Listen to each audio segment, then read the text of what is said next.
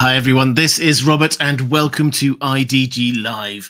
Today we are looking at this guy, Aragorn, the returning king. So as always, I'm going to try and pick up as many questions as I can as we're going through. Also frame this around questions from my patrons, but I will try to give a little bit of a potted history first. Only a little bit of admin to start with. I know with the um, audio the last couple of times. I've been trying to tweak a few settings. Hopefully it's working a little bit better this time, but do let me know if it isn't. Okay, so let's talk about Aragorn. So Aragorn was born the son of Arathorn II, the chieftain, the 13th chieftain of the Dunedain Ranges. Now, we have to immediately, I think, get into the background a little bit just to try and understand what that means. Way back in time, Numenor, the great island kingdom, the height of human civilization, Numenor had went after, spoilers here for Rings of Power, I guess, but after Numenor was destroyed, descended into the sea. Um, Elendil, Isildur, and Arion, the brothers, the sons of Elendil, landed in Middle-earth, set up kingdoms. We have two kingdoms. The kingdom of the south was Gondor. We know about Gondor. The kingdom of the north was Arnor. Those were the two great kingdoms. Elendil was hiking over both of them, king of the north. After Sauron's downfall, after the ring was cut from his finger, Isildur survived. His brother did not. Isildur then lost the ring and was killed. But the line of Isildur carried on. The line of his brother carried on in the south. These two lines. Many, many years later, the northern king Arnor was destroyed. And what came out from that, or not just the kingdom itself was destroyed and a new kingdom took over. Basically, everyone in that kingdom, broadly speaking, was massacred by just wave after wave of destruction, led by the Witch King of Angmar, but also there were plagues, there were bad winters, there was a whole load of bad stuff going on there for the Northern Kingdom. But there were, of course, as there always are, a few survivors. And some of these survivors were indeed the heirs to the Northern Kingdom. This is where the chieftains of the Dunedain Rangers come in. The Dunedain Rangers were inheritors of this Northern Kingdom, sworn to protect it. Even if that great kingdom has now fallen, they are going to look after what's left. What is a few, a few little farmsteads, towns dotted around places like Bree, also Shire, um, and so the Dunedain Rangers survived out in the wild, looked after these places. They saw that it's their duty doing long term. Aragorn was the son of Arathorn, and this um, uh, kingdom was therefore passed down to him. But it's a broken kingdom. It's a kingdom that doesn't really exist. And Arathorn II died an orc arrow in the eye when Aragorn was just two. So Aragorn was brought up in Rivendell. His mother moved there. Elrond fostered him. This was a habit, so it wasn't completely unusual. This was the kind of thing that often happened for the chieftain, the children of the chieftain. But this time, a decision was made. The wise and Elrond in particular decided they could sense things were starting to get dark in the world, and they thought, we've been trying to keep it a secret, the fact that the heir of Isildur in the north is still alive, and so we'll not even tell Aragorn who he is, what he's going on. So for the first 21 years of his life, Aragorn was brought up in Rivendell. He didn't even know his name was Aragorn. He was called Estelle, which means hope in Elvish. friendships with Elrond's two sons, Eldan, Eldor here, who will pop up again later on in this story. Um, and then one day, his 21st birthday, he returns from going out with Elrond's sons. Elrond pulls him to one side. He says, "I've got some important things to tell you." And he gives him all the backstory. He says, "You know, you've been going by the name of Estelle. That's not your real name. Your real name is Aragorn, which means eminent, revered king, or along those lines." Um, Again, quite a name to give to somebody. Here's the shards of Narsil, the most famous sword in the history of Middle-earth. Is the Ring of Barahir, this millennia-old ring, the symbol of the kingship of your ancestors, and also the friendship between elves and humans. Your destiny is to be the king. Um, it must have been a lot to take in for Aragorn. And so the next day he's there, we find him. We don't hear about his initial reaction, but we do know that the next day he sort of sat in a forest glade and he's singing some songs to himself. And he's singing the Lave song of Beren and Luthien, the legendary figures from way back in the First Age. Beren, human man, Luthien, beautiful elf who fell in love. And as he's singing this, who walks in but Arwen? And this is the first time he's met Arwen. Actually, she's been off to her grandmother, Galadriel, and she's been there while Aragorn was growing up. And she comes in, and Aragorn falls in love. We don't hear what Arwen thought initially, but clearly they had a connection from quite early on.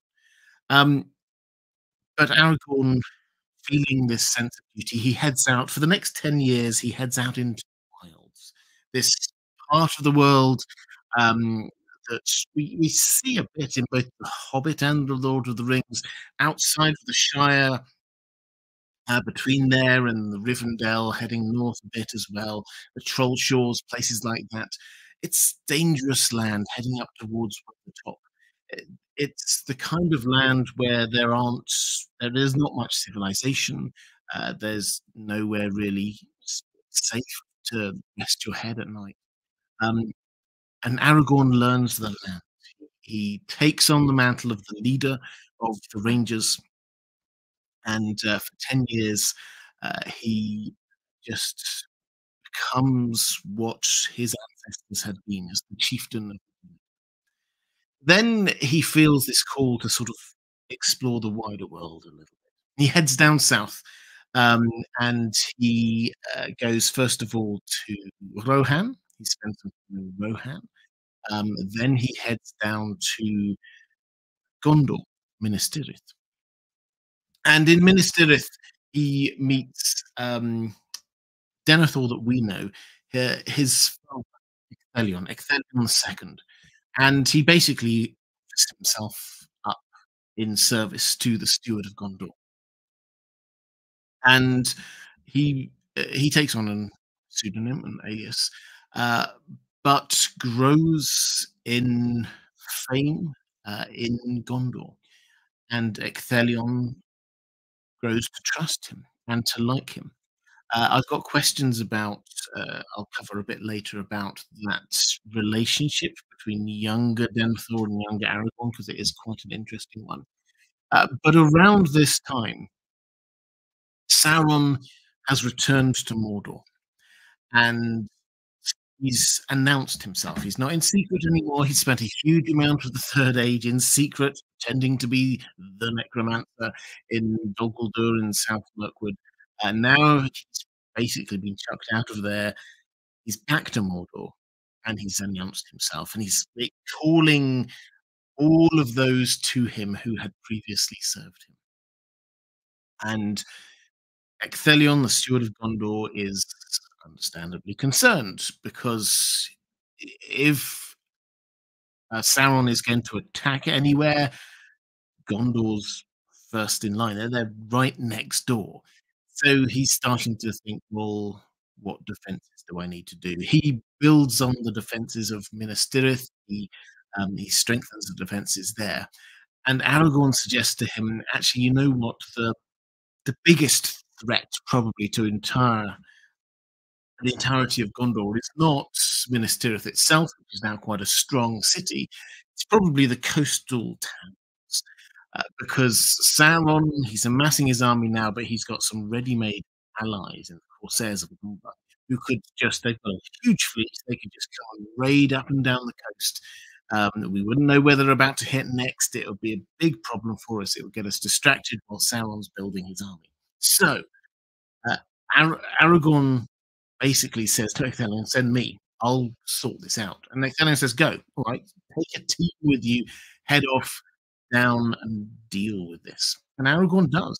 He does this daring series of raids with the small team. He takes out the Umbers, the Corsairs of Umber, their ability to be doing the raiding. He sets them back several years in this, becomes a hero. And all his men, when they reach the end of this kind of raid, his men look at him and think, okay, we can now go back to Minas Tirith. We're going to be legends there. And they're going to love us, particularly you.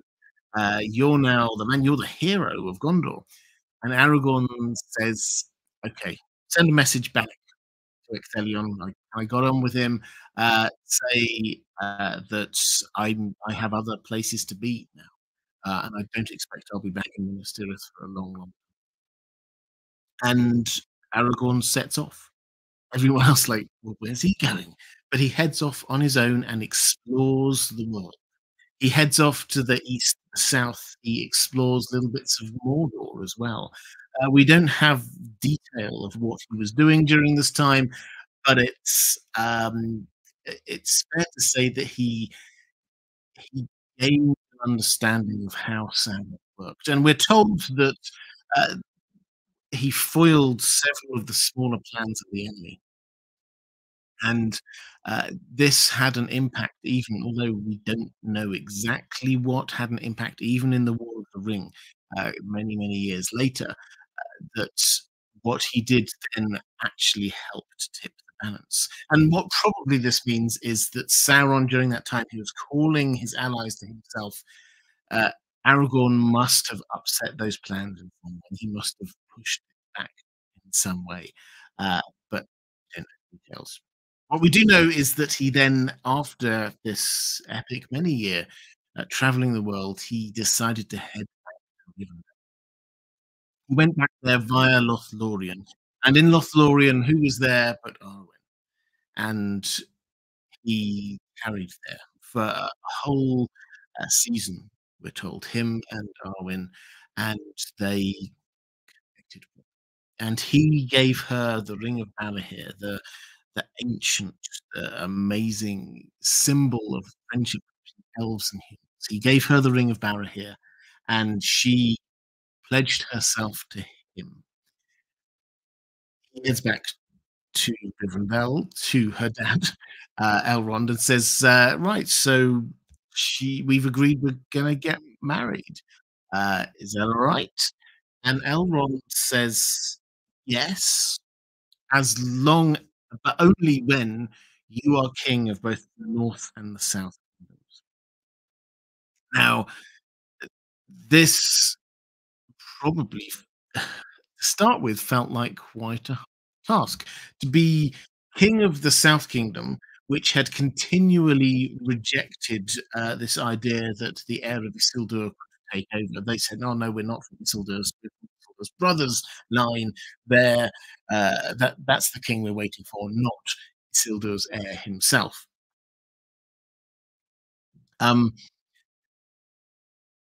That's the south. The north, the northern kingdom, as we've already seen, that's destroyed. It no longer exists.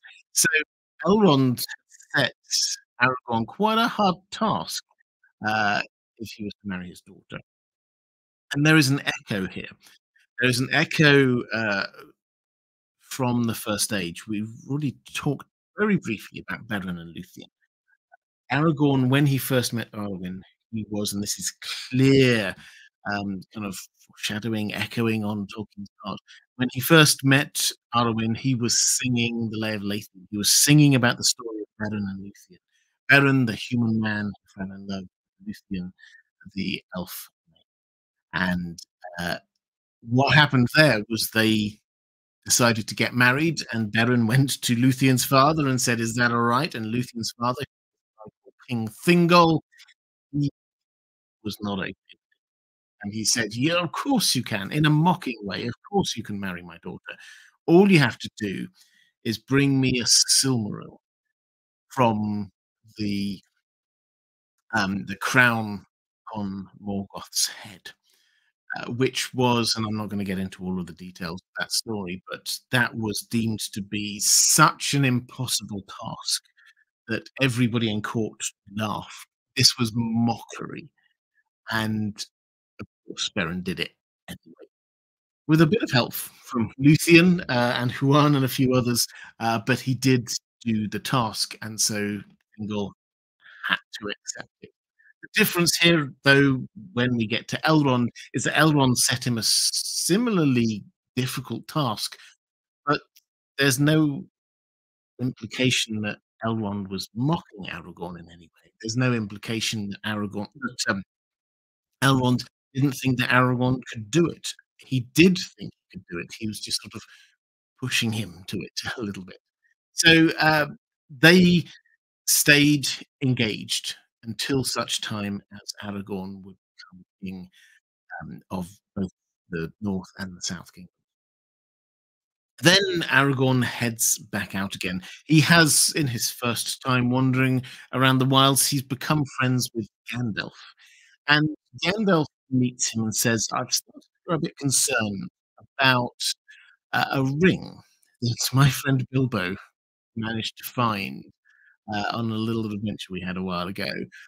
And I think we should probably try and track down this character called Gollum, who had it before, and get from him the story of where did he get this ring from." So uh, Aragorn basically spends the next 16, 17 years of his life with Gandalf to start with, and then without him tracking Gollum. For the most part, with no real success, it has to be said. Um, Aragorn does take a little bit of time out here to go to see his mum just before she died, um, but he finally captures Gollum in the Dead Marshes, just outside Mordor. Gollum had, by this point, he'd been captured by Sauron, tortured by Sauron, given up the clues, Baggins and Shire, and was making his way back out again. And then Aragorn caught him, and Aragorn took him up and dropped him off at um, North Mirkwood with Thranduil, Legolas's dad. Got a bit of information from him, and then agreed with uh, or met, I should say, with his rangers and heard from Gandalf and also Gildor's elves, who they didn't play much of a role really in the films, but quite important really behind the scenes in the books, and discovers a little bit about what's going on. He discovers that Gandalf, now they are pretty sure this is the One Ring. Gandalf has been with Frodo and has agreed with Frodo. Frodo's going to be leaving the Shire, heading towards Rivendell. And Gandalf was going to go with him, but Gandalf has disappeared. Gandalf's gone somewhere. We don't know where. So Aragorn goes, talks to his rangers at the Sarn Ford. The Sarn Ford is one of the two real big access points to the Shire, um, and heads off looking.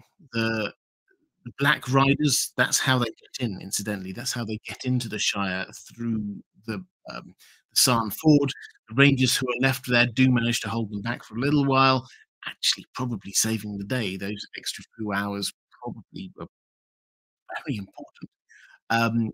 But the Black Riders get through, and Aragorn ends up literally in a hedge on the East Road between the Shire and Bree. This was the main road that main way. If you're going to go from the Shire eastwards towards Rivendell, towards Bree, that's where you go. And so Elrond, sorry, Aragorn is there. He sees the hobbits emerge from the Barrow Downs, and he meets them in the Prancing Pony. Now, I'm not going to reiterate all of the story of the Lord of the Rings. You know as well as I do Aragorn got up to during that time. Just a couple of things to sort of highlight. I've got questions on some of these things a bit later, but it's worth noting that in the books, he at this stage he's already embraced the idea of becoming king. So that drives him during this period. He doesn't have to be pushed or persuaded by Arwen or anyone else that uh, he might be the heir of Isildur, but he is not Isildur himself. That was something which was in the films. It was not in the books. So there's that. Uh, he took on the leadership of the Fellowship after Gandalf fell, but his intention right from the beginning was to go to Minas Tirith in person. That he wasn't trying to avoid it. He wanted to go to Minas Tirith. And so when Frodo and Sam left the rest of the Fellowship after Boromir fell, and they headed off, this was a decision by Aragorn, Legolas and Gimli to go hunting for the other two hobbits, but also this was the way that Aragorn himself was always wanting to go. Whether he would ultimately have decided to go with, east with Frodo if the opportunity had been there, we'll probably never know. But he did want to go to Minas Tirith with Boromir. The Once he's sort of passed through, found Gandalf again. He's gone through the paths of the dead, recruited the dead men of Dunharrow. Again, we'll talk about them in just one moment. Uh, his arrival was just at the right time to turn the tide of the battle. The real turning point in the battle was the death of the Witch King of Angmar. It's Eowyn and Merry obviously did that, but it was the reinforcements that came first, Rohan, and then Aragorn, that pushed the enemy, who were already starting to lose morale, into a full rout. At which point, Aragorn, having won the day, he stays outside Minas Tirith. He could have claimed, "I'm the king. I'm coming in. I'm going to rule now." Denethor has set fire to himself, basically. So there's nothing stopping Aragorn, but he feels that now is not the right time. Sauron has to be dealt with first. However, he does sneak in to the houses of healing, and he heals a few people that were there. Um, uh, Aragorn has some pretty impressive powers, which again don't really come out in the films, but they're very, very important in the books. But then they have this meeting of minds with Aragorn and Gandalf. Prince Imrahil, Elrond's sons, a few others, trying to figure out what to do. And the decision is made to march on Mordor, because not because they think they can win a battle against Mordor, but because they wish to keep Sauron's attention away from Frodo and Sam. So this goes for everybody in that group. But Aragorn went and marched towards Mordor, thinking this is out of his control and he is probably going to die. That was the thinking. This was going to an army they thought and was 10 times the size of their own, fighting not on their own ground, but somebody else's prepared defensive position.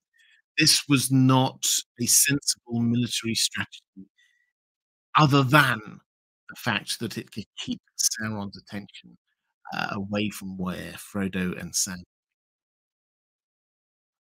As we know, Frodo and Sam, Gollum, prevailed, and Aragorn survives and does claim the kingship.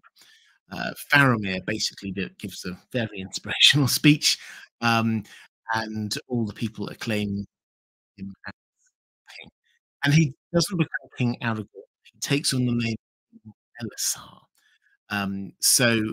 That's his name going forward. And he rules for, in the Fourth Age, 120 years. Now, we're told Tolkien doesn't go into huge amounts of details, but we're told that he was a good king. And during his time, when the lands prospered, he cleared the lands from orcs. He freed the slaves in Mordor. He gave the Shire to the hobbits and said no, she were allowed to enter there. He established the Kingdom of the North. He was good, and the land prospered. He did, however, although he was very long-lived as a person, this was in Orient blood, he did eventually die year 120 of the Fourth Age. Arwen, who he had obviously married by this point, she, in marrying him, had chosen life. Her father, her family all headed off west. She stayed with Aragorn, and when Aragorn died, she lived for just another year or so, walked to Lothlorien, which at the time then was abandoned, empty. Nature was reclaiming that place. She lay down, and that is the end of Aragorn's story. He is the return of the king.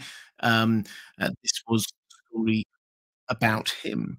Uh, as much as the focus here is obviously on the hobbits, and the hobbits are the true heroes, in a more classical sense of it, Aragorn is the person who gains the glory. He is the person who history will remember.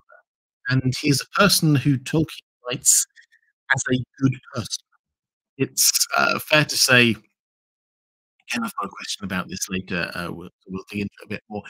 In the films, he has a lot more doubts. He has a bit more of a character arc. In the books, he, by this stage in his life, he knew he was the king. He knew what his fate was, where he was going, and he's quite deliberate in that's Aragorn. Let's get into some questions. Maura Lee, thank you so much for the super sticker. I hugely appreciate that. She's just asking, why is it out of Isildur anyway? Despite the fact that Isildur deserves better, why not refer to the heir of Elendil? It's interesting. In that the northern and the southern kingdoms sort of traced their ancestry through the different sons. So that's the issue we've got going on, is the whose ancestry are we tracing this down through. Heir of Elendil, again, this is something that is clearer in the books. Yes, they talk about Isildur on the films. They don't want to confuse things by talking too much about Elendil as well. Arwen, it feels like a side note, but it's quite an important one. Arwen makes a banner for Aragorn that he then carries into battle, and the banner is Elendil's. So yes, he is the heir of Isildur, but in the books it is a lot clearer that he's also the heir of Elendil. And so the banner of Elendil is the two kingdoms, united kingdoms, and so he is, yes, very much the heir of Elendil. It's not that they didn't use the heir of Isildur in the books; it's just they played it up a lot more in the films. Northern Tommy saying, "I'm listening on phone speakers and it sounds great. Good. Well, I'm pleased to hear that. If the audio is a little bit better this time. That's all I'm aiming for, is each time a little bit better. Um, Reflective Rambling saying, "Happy Australia Day to our beloved Aussie fans." It's Australia Day. Well, g'day and happy Australia Day to you, guys. Um, and another couple of questions here. There we go. Steve Ash Lerner Turner. "Oh no, I'm late to make up for it." Oh, this is another bad joke to start the stream from Steve Ash saying, "Who invented King Arthur's round table?" Cir Circumference. Okay, there we go. Circumference. I like it. I got that one. That's a good one. Um, uh, let's, I think I had one more question. Robbie OB saying, bumping this question. Mark Shisa, is it known when exactly Gandalf and Aragorn met for the first time and became what exactly? Allies, friends, mentor, mentee? Yes, it is. I wish I had the exact date in front of me. But yes, he did meet him during that time after he became, or after he discovered who he was, uh, before he went off on his trip around the world. That's when he met Gandalf, and we're not told huge amounts about it, but they did strike up uh, a friendship of sorts. Mentor mentee is another good way of saying it, I guess. And the other thing that we are told about that is that Gandalf gave him a kind of a hint. He said, "Pay special attention to the Shire.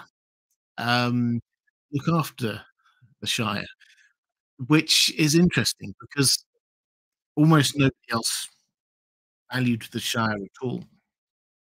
The Rangers, they weren't just protecting the Shire; they were protecting all of what was the former Kingdom of Arnor, which included places like Bree, included a lot of other smaller little towns and villages and places dotted about. Um, but Gandalf wanted Aragorn to particularly focus in on the Shire. Uh, so that is what we see, that from that moment on, they did Aragorn basically deployed his forces to focus more around the Shire than other places. Um, okay, let's go to a question from one of my patrons, Stephen, saying, "Hi, Robert. Hope you and Dan are well." We are. Thank you very much. And my dog, who has taken himself upstairs and has yet to come downstairs and shake vigorously.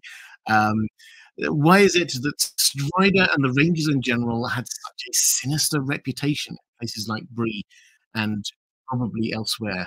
Like the Shire. Besides the obvious narrative reason of mystery and suspense, why were they not known as guardians of the land? Well, it's an interesting question because that's what they were. They were guardians of the land, and they weren't really known in the Shire, but in Bree, um, they were viewed suspiciously. Aragorn was viewed suspiciously. You see Bielemeier, um, who he kind of counsels Frodo against talking to Aragorn. He's very suspicious of him. Um, why? If the Rangers are there just protecting people, why would they have such a bad reputation? Um, well, I think there's a few things here. The first is to note that Bree itself is a very close-knit community. It's got a wall around it. If people come after dark, they're sort of like just checking to see who they are before letting them in. And so there are dangers all around. And the Rangers and Aragorn, they are kind of mysterious. They're strangers. They don't live in Bree. Nobody really knows where they live. They seem to spend their time out in the wild. They're clearly dangerous. Um, and when they come in, Aragorn sits in a corner smoking his pipe, doesn't get engaged in the general frivolity of the prancing pony. Yeah, he creates an image of somebody that's a bit suspicious. He said, particularly for a community that's on the lookout like Bree. So I think that's the first thing. And the second thing is something slightly more self-inflicted, I think is probably the way to say this. Um, this is what Aragorn himself says uh, when um, in the Council of Elrond, and Boromir, Boromir in the Council of Elrond is quite fun, but he does really want people to know quite how amazing Gondor is. And he sort of goes off on the these kind of little mini rants and saying, "Oh, you guys just don't understand. We've been here hundreds of years, thousands of years. We're the bulwark against Mordor. We're the people protecting everyone in the West. If we fell, then Mordor and the forces of evil will be washing over you, and you don't care. You don't thank us. We're doing all of this work for you." Um, which is a little bit of a kind of a, I mean, bless Boromir, but it's a bit of a sort of a passive aggressive push on his part to get everybody to say, "Oh, well, thank you very much."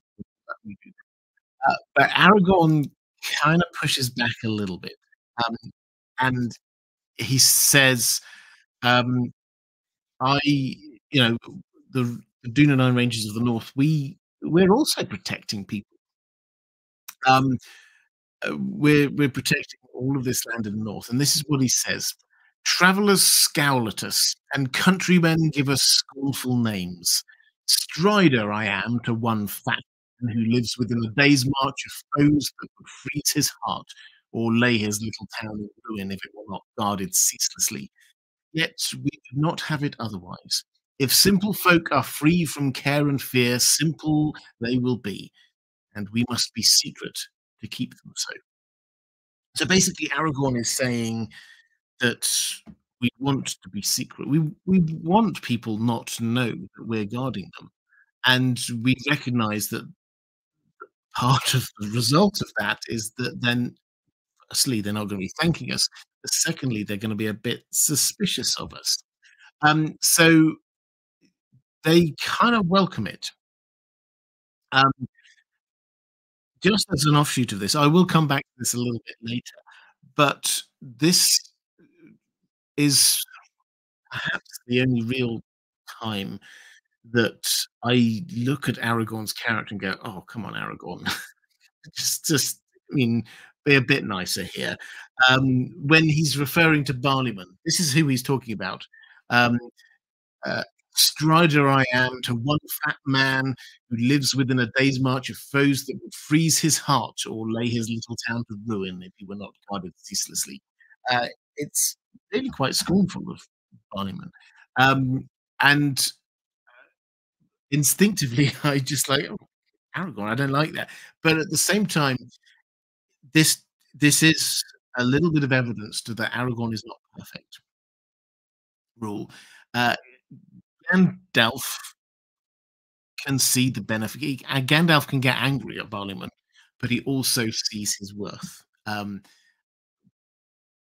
we think he has this kind of balance there. But as I say, I will come back to that point. The answer to your question is partly to do with how uh, the people of Bree are, and partly to do with the fact that the Rangers are happy with that situation.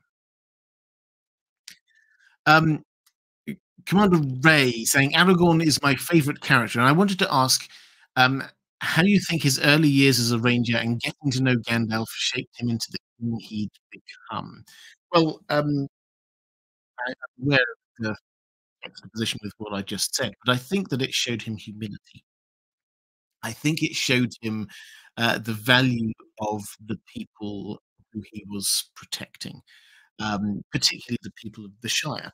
Um, is that he could get to see them in a way that probably he otherwise wouldn't. If he'd been brought up as a king in a palace, he would not have seen the world out there, he would not have appreciated it.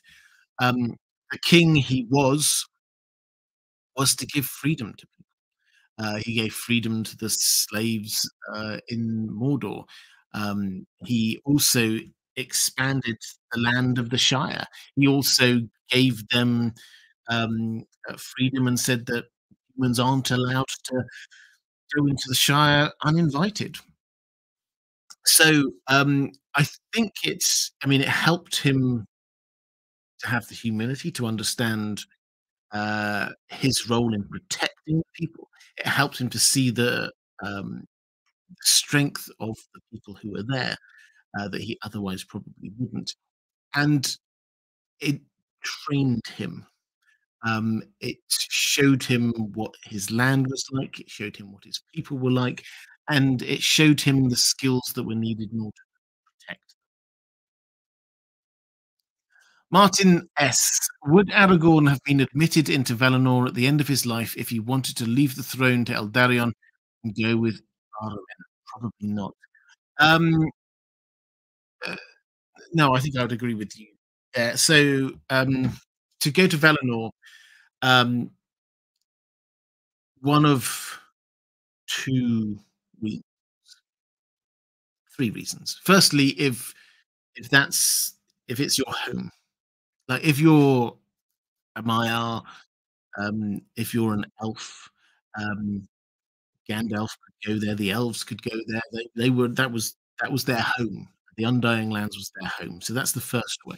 The second way, um, I actually did a video just on Valinor, I think on Monday, if you're interested in this. But there's this wonderful section in the Silmarillion where you read about some, and I forget the phrasing, talking kind of wonderful little phrase.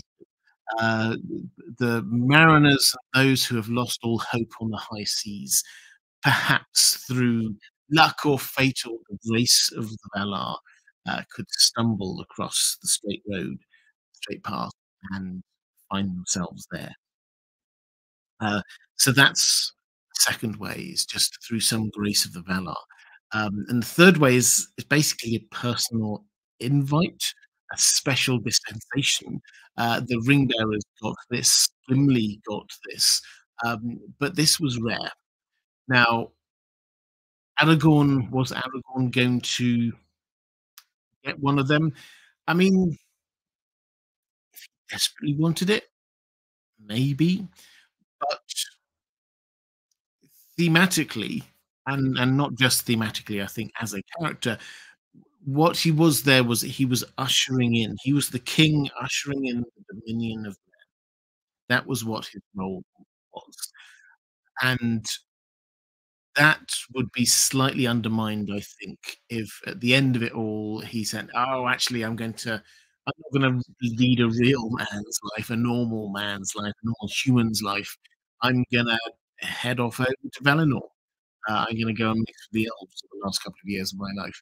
That's that doesn't quite hang right with the theme of what's happening here in the Fourth Age.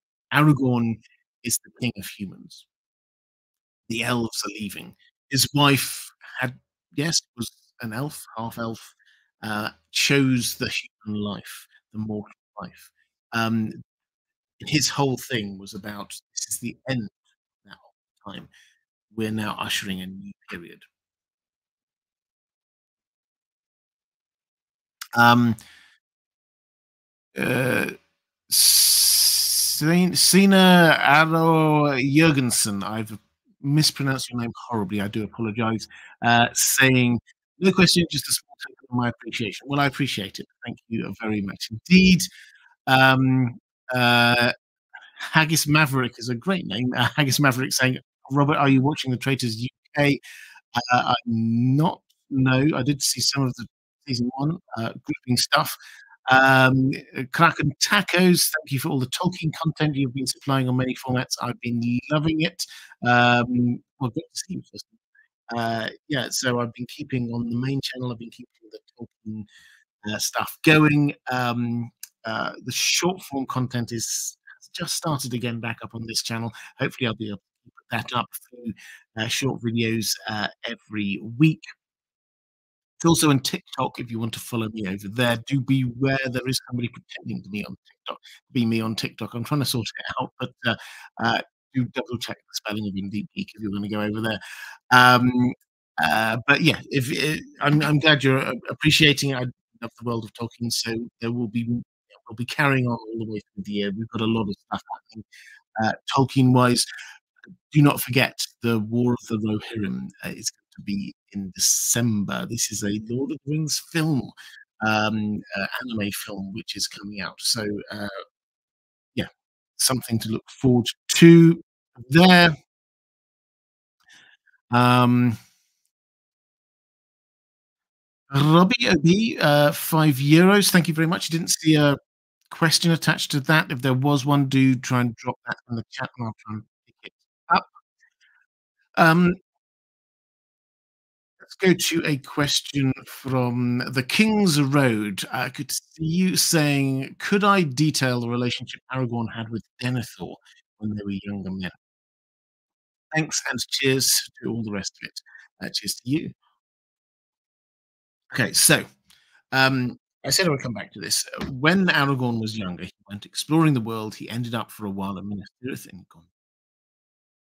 And uh, he wasn't saying who he was. So people weren't thinking, oh, this is the returning king. He was just this really tall, very impressive guy. When I say he's really tall, we're not told the exact measurements, but it's probably at least 6'6", so 2 meters tall. He's a tall guy, very imposing physical specimen. And he had, we're told in particular in his younger days, he had very good vision as well. And he was trusted. Ecthelion II trusted him. He saw him as his most important second in command, really. Denethor, Ecthelion's son, I think it's fair to say was jealous because he was the heir. He was the one coming. He was the one who was going to be taking over the role of steward after Ecthelion. And then Aragorn has arrived, and Aragorn is everything that Ecthelion wanted in a son. We're not told it exactly like that, but Denethor is jealous. Added to which, probably he figured out who Aragorn was. And Aragorn was also there saying to Ecthelion, you shouldn't, I kind of get the wrong vibes from Saruman, and you should probably trust this Gandalf guy. And all of this was starting to build in Denethor. Denethor hadn't started the real descent that happened later, but already he was a bit paranoid, and he saw somebody coming in who his father favored and was giving the most important missions and responsibilities to, who he suspected was the rightful king, which would actually mean that Denethor wouldn't inherit. So this was a threat to him on a political level and also on a personal level with his father. So they did not get on well. So when we're getting to Aragorn coming back to Minas Tirith, we've got all of this package, and it's I don't know if it's a shame, but it's really noticeable that we don't get to see that Denethor Aragorn moment when they meet each other again. But you may have noticed the thing which pushed Denethor over the edge, the thing which actually led him to be building that funeral pyre, was the sight, sails of the Corsairs of Umber heading up the river from Pelagia up to Minas Tirith. And he said, that's it. We've lost the battle. Sauron's brought reinforcements. And that was the thing which pushed him over the edge. As it happens, that was actually Aragorn who'd stolen those boats and was then coming up with the Grey Company with his own guys to be supporting and defending Minas Tirith, not against it. So in this kind of cruel twist of irony, uh, Denethor, who had been jealous of and feared Aragorn all this time, when he saw Aragorn coming, he misunderstood what his role was, what was actually going on, and that was the thing which pushed Denethor over the edge. So, yeah, it was sad on many levels. Um,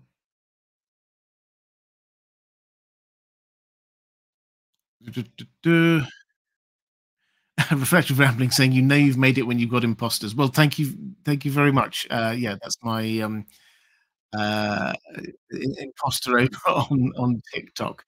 Um, uh, Robbie OB, oh, is this your question attached to that saying, how about IDG Con at the Game of Thrones experience in Belfast? I really do need to go at some point. I've still never been. Game of Thrones was obviously filmed in Belfast, which is that far from where I am on mainland UK. But I've never been, and I really should go. I don't know about IDG Con. That feels like quite a lot of work, but yeah, if I ever do go, then yeah, I will definitely be reporting back. Um, Question from Reflective Rambling. Oh, picking up from Olivia Kennedy. I love it when you do, particularly you do this a lot, Reflective Rambling. Thank you. Um, Saying, this is Olivia Kennedy saying, why was there not more pushback? Aragorn getting the thrones of man. He has good enough lineage, but he has very little experience actually governing. Why is this never held against him? Um, well, I mean, it's an interesting one. So the the thrones of man, he does not inherit Rohan.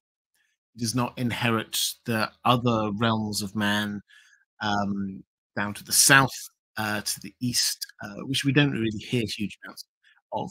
Um, I've got a question about the Northern Kingdom in a bit, but basically what he inherits is Gondor and the Southern Kingdom. So why no pushback given his lack of experience? Well, Faramir gave this amazing speech to the people of Minas Tirith and basically outlined all of the reasons why he should be there. And he says, yeah, he's the heir, so you know he should be. He's proven prophecy with healing. The legend, you know, uh, the hands of the king are the hands of a healer, and this is how you will know the true king has arrived. He snuck into Minas Tirith and healed people. So he's proven that. He's proven himself a battle leader. He's proven himself leading. You know, the prophetic thing being the heir of Isildur through the dead men of Dunharrow. He's proven all of that, and then Faramir basically says, "And if you need anything more, I am your steward, and I hereby say this guy should be ruling." And everyone went, "Yeah!" And let's not forget the context here is that Sauron has just been defeated. Everyone's happy, and the figurehead of that had been Aragorn. So, um, why was there not more pushback that he'd not been leading? Well, I mean, I suppose he could argue that he'd been the chieftain of the Rangers, so he had got leadership experience. But he had led the army of the West, so he did have some. Uh, but I think the fundamental point is that um, this wasn't like a modern democracy where we would sort of weigh up the pros and cons of different candidates. He was the guy who was put in front of them, and the person who would otherwise rule them said, "No, I want this guy to rule instead." So that's why it was there. That's why there was no real pushback. Everybody just was behind it and loved it. Martin S saying, "I thought that going to Valinor didn't fit with Aragorn's role of being king of men. At the same time, Gimli got admitted to Valinor, so I wasn't unsure." Yeah, so Gimli was allowed to uh, head west on specific would appear on specific invite from Galadriel. So he was the champion of Galadriel, um, and that was how, and the friend, elf friend of Legolas, and that was the grounds upon which he was allowed, as an exception, he was allowed there, and he wasn't needed in the new realm. He'd done his bit, and he was an old man and could just go there for his dying days, basically. Um, Fractive Rambling saying the melon heads are ringing the shame bells. Why are the melon heads ringing the shame bells? I'm very confused. If the melon heads are there in the chat, hi guys, great to see you. I'm not entirely sure. Anyway, let's go to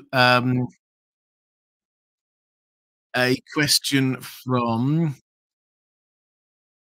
Martin S. in over on Patreon. Oh, actually, Belfast. Oh, because I've not been to Belfast. Ah, is that why? Yeah. Well, they're Southern Irish. So if I ever do that, then I will try and get to see. It's something I possibly can. Yes. It's not that I won't go to Belfast. I'd love to go to Belfast. It's just one of those things that I at the moment's never appeared. But yeah, I will go there. Anyway, Martin S. I have considered something about Aragorn's heritage. The amount by which Aragorn is related to Isildur is ridiculously low. And you give details here, which I won't sort of go through them all on the stream. But yes, you're absolutely right. For all relevant intents and purposes, their genetic relationship is zero at 39 generations apart. My conclusion would have to be that there was something supernatural about that lineage. And that would work well within the kind of story that Lord of the Rings and Tolkien's Legendary is. Yeah, so I think this is the important point. Um, we quite often try to get scientific answers for magical or fantasy things. Um, I suspect Tolkien would have got this a whole lot more if he were alive today. George R. R. Martin, I know, just by comparison, gets this a lot. He says he gets almost bored by people suggesting reasons for him why in Westeros the seasons are out of balance, and they're giving him all of these cosmological reasons, or maybe there's like other two moons and things, and the planet is tilted at a different. And he says, no, stop looking for a scientific reason. This is a magical story. Look for magical reasons. There is a reason, but it's a magical reason. And I think that this is the same kind of feel we've got here, which is yes, uh, realistically, the link between Isildur and uh, Aragorn. I mean, we're talking 3,000 years. We're talking many, many generations. Um, his link to the Numenorians is even further back. Um, but so, if you were going for a purely scientific thing, you would say yeah, that kind of genetic ancestry is must have by this point kind of whittled itself away a little bit, and yet here he is, seemingly like the height of pun intended because he was a tall man, the height of Numenorian civilization once more.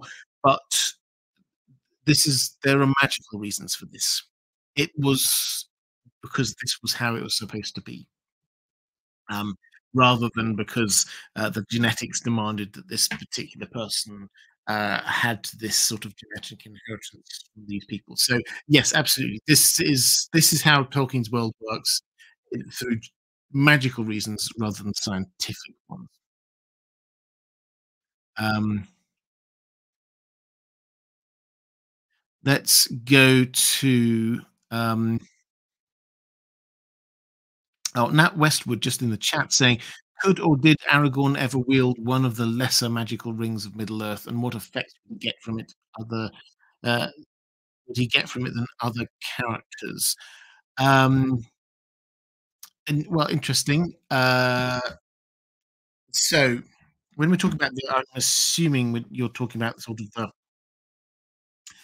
um, the lesser rings that were forged as essays in the craft, as Gandalf refers to them, before Celebrimbor and Sauron basically forged the rings, the main rings, the power that we know. There are a whole load of smaller rings um, uh, that had less magic attached to them.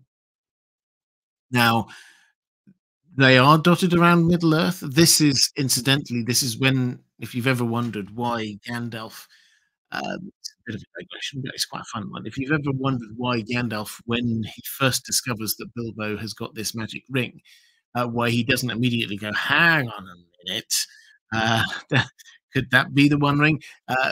Gandalf's got like this nagging doubt about it, but he assumes that this is one of these lesser rings.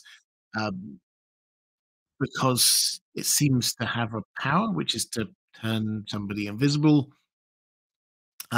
He warns Bilbo that these things aren't to be trifled with, but there's no indication that he, at any point early on, thought, "Well, yeah, that's definitely the One Ring." And it's only a lot later that he really comes to that conclusion, which implies that, for as far as Gandalf's concerned, there are these lesser magical rings just around and about. What would have happened if Aragorn worn one of them? I mean, the same as would have happened with any other person, is that whatever the magic that was in that ring, he would have been able to wield and use.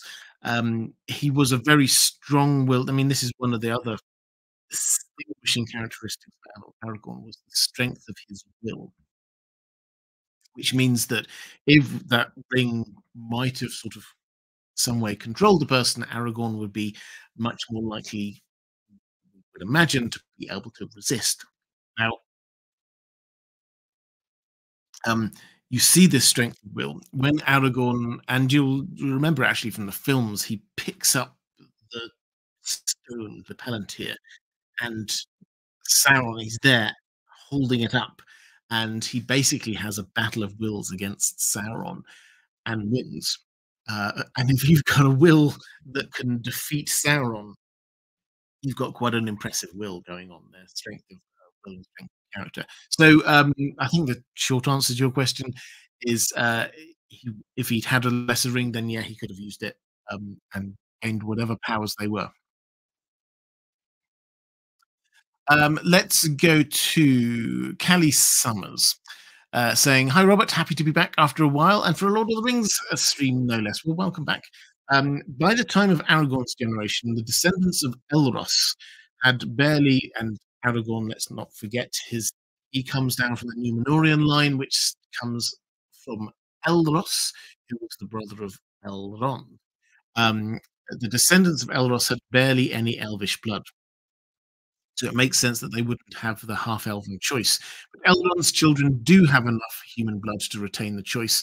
So in theory, Elros's children should have too. That doesn't seem to be the case, which strikes me as odd, since the fates of men and elves are supposed to be different, with neither being superior. Um, so were Elros's children given a choice? If not, why not? And if yes, how long would that choice last? Um, so interesting question. The uh, the situation with the choice, we see this with um, uh, Elrond and Elros, who are half elves. So they had come, they descended from Beren and Luthien, ultimately, and they had, uh, because there are two natures, human and elf, completely different. It's not just one lives forever and one doesn't.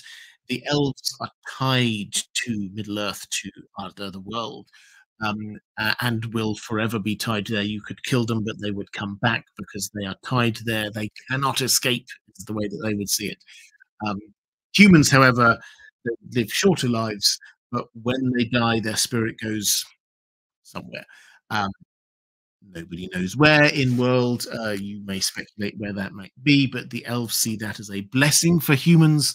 Most humans do not see that as a blessing.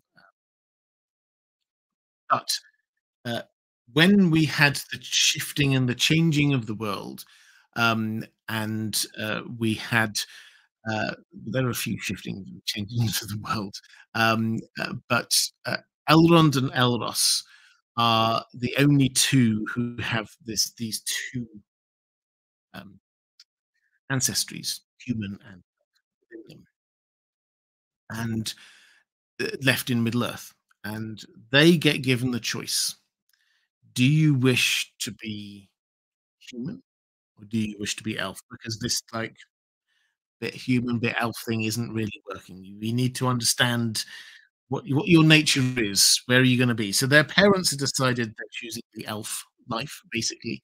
Um, but what are they going to do? And they make different decisions. Elrond, we know, chooses the elf life. So he has this immortality. Uh, he will eventually feel the call to go west to the Undying Lands. And his brother chooses mortality, and to him is given the task of being the first king of Numenor.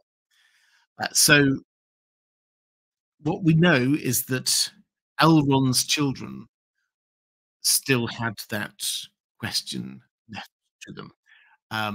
They could, or option open to them. They could choose the mortal life. Is that not the same for Elros's children? It's an intriguing question because I think the implication is that um, they each Elrond and Elros chose for themselves and for their children, and can't then um, you can't then sort of go back from choosing humanity to being an elf, though it would appear that you can, given what happened with Arwen, you can choose the mortal life. Uh, so that seems to have been what happened, is that they chose not just for themselves, but themselves and their descendants. Let's go to Matthew Hawkins saying, "Good evening, Robert. Whilst on his travels to the far countries of Rhûn and Harad, where the stars are strange, how did Aragorn keep in touch with Gandalf, Elrond, and the Rangers of the North? He would have been gone for years." So yes, this is something he mentions. This is when he's off on his travels. Um, he mentions this again to Boromir, when Boromir is sort of saying how amazing uh, uh, Gondor is. Aragorn's kind of like defending himself a little bit. So, how did Aragorn stay in touch with people? I think the simple answer is there's no indication that he did. He went off on his own to check places out. Now, it's possible that uh, we know that some people, like Gandalf, do have powers of telepathy. They can certainly read minds. They can project thoughts in some ways. So it's possible that there could have been some kind of sort of mind link going on there, but there's no hint that there was. And at a time when you would have thought if Gandalf were able to do that, he would have established it. When Gandalf had business elsewhere, but he sent Aragorn off still looking for Gollum. And Aragorn found Gollum, and Aragorn had to travel for a few hundred miles just to stop off at Lothlorien so that they could send a message to Gandalf, which seems to imply that he did not have a way of sort of contacting someone like Gandalf just randomly while he was somewhere else in Middle-earth. So I think the short answer is no, he didn't. He went off on his own. Raven's Oath. My question is, how has the Dunedain, how have the Nine Rangers survived all those years. Why are they separate apart from protecting the Shire? Well, I've given a little bit of the history to why they are like that. How have they survived? Well, I think the short answer is that they've just made that into their way of life. And there are plenty of peoples around the world now and in history who have uh, survived without having had a particular home abode. This is the main thing. Yes, they're living kind of dangerous lives, but they know the land as a whole. And the second thing is that they had the support of Rivendell. And Rivendell, I it's, I mean, the last homely house. This is a place that the Rangers could come, particularly Aragorn and his ancestors, um, where they could recuperate. Elrond was a really gifted healer. It had all of the bits of knowledge that they could possibly ever want. They could provision up, they could rest, they could relax, they could head back out again. So it's not like they were just there without any kind of home base. Similarly, they could nip into places like the Prancing Pony. Aragorn, it wasn't the first time Aragorn had been to the Prancing Pony had been to Bree. They were kind of suspicious of him because they knew him, because he'd been there before. And so when times were bad, they didn't necessarily just stay out there in the open all the time. So that's how they survived. They adapted, and they did have some sort of temporary home bases as well. Um, Question from Stephen. How much did Aragorn know about the One Ring when he met the hobbits in Bree? Had Gandalf always confided in him, for example, when they were hunting Gollum? Did he tell him all about the ring when they last met? I was under the impression that the ring's possible whereabouts, and perhaps even the very fact of its existence, was a closely guarded secret. Was he aware the legend of Isildur's Bane? So yes, he will have been very aware of One Ring as a concept, because he is the heir of Isildur, um, and he carried around with him. I mean, in the films, he didn't carry the sword Narsil, the shards of the sword Narsil around with him. In the book, he did. He was literally, once he got given them, he said, That's it. These are mine now." And he was walking around with a broken sword all the time. When we have that kind of weird confrontation with the hobbits in the Prancing Pony, and he like pulls out a sword which is broken. As it's like, this is what I've got. This is my sword. Um, he was literally carrying around with him the see, I mind putting the resheathing the sword there. Um, he was literally carrying around with him all the time the sword which cut the ring from Sauron's finger. Um, so yes, he was very, very aware of the history and the legend there. Um, Gandalf included him in his suspicions. He told him that he was concerned that this might be the One Ring. They had to find Gollum, so Aragorn understood the importance of this. And um, so he understood that Gandalf was going to depart with Frodo and head off to Rivendell because Frodo had the ring. So he understood the importance of that. In fact, he was probably one of the best informed people at that moment in time, because also his rangers had been telling him um, where the Black Riders were, what was going on around and about. Um, so he was pretty well placed in all this. Chaos Ballerina, impending inspiration. This is, I seem picking up a question for impending inspiration.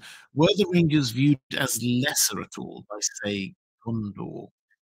Um, Anyway, I think that the key thing here is that Gondor didn't really look far beyond its borders. So as far as they were concerned, the Northern Kingdom had been destroyed, and that's pretty much it. There were rumours. There were rumours of, like, the Rangers. There were rumours that perhaps there was an heir out there somewhere, but that was it. They didn't know what they were doing. They hadn't heard. Um, it's noticeable when Boromir heads up to, Rivendell. He's trying to find Imladris. First of all, they'd not heard of what's Imladris? I don't know anything about this.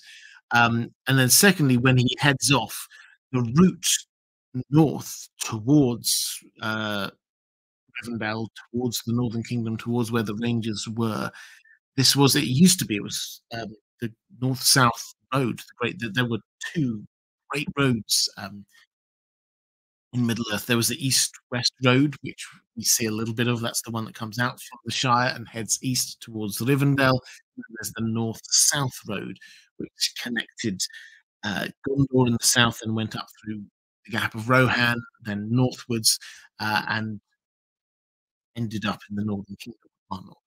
Uh, where the crossroads of those 2 roads was, just near there, is Bree. This is why Bree is where Bree is, because it was kind of the crossroads of that.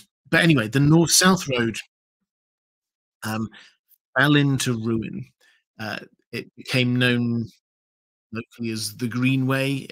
Whatever kind of paving had been there before, completely overtaken by nature. There's a broken bridge, that Boromir tries to sort of get across, but then it turns out, he loses a horse, um, trying to get across. This is not a well-traveled route.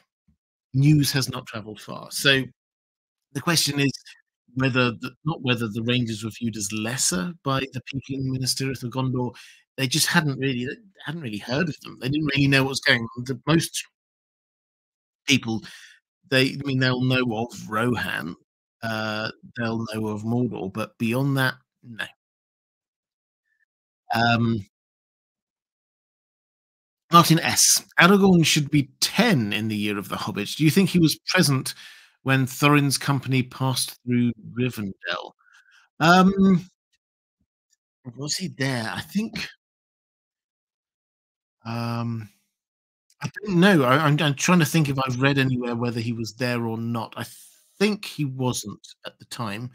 Um, but I will happily investigate that one. It's a really interesting question.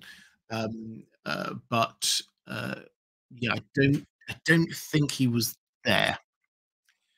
Um, a reflective rambling saying, forgive me, Greet Weirwood sends her love to the chat. Couldn't be here this week. Well, if you're watching this back at all, Greet Weirwood, great to see you, and love back to you.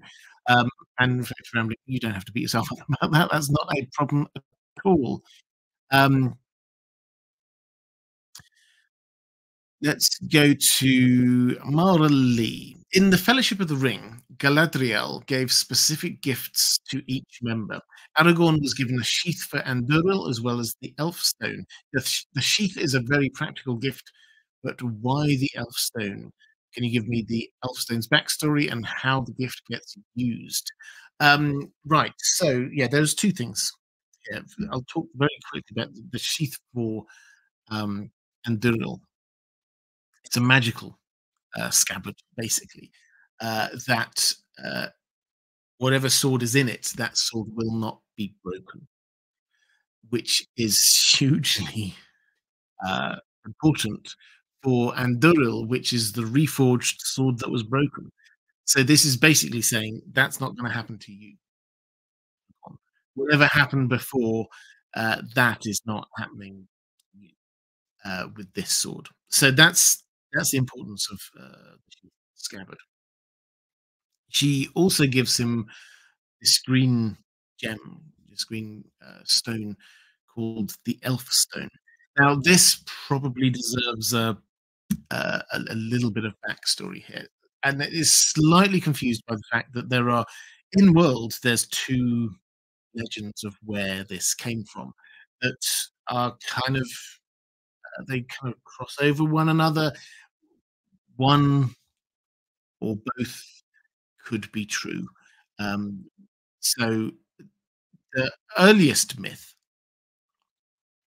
is that, or story, is that this was forged.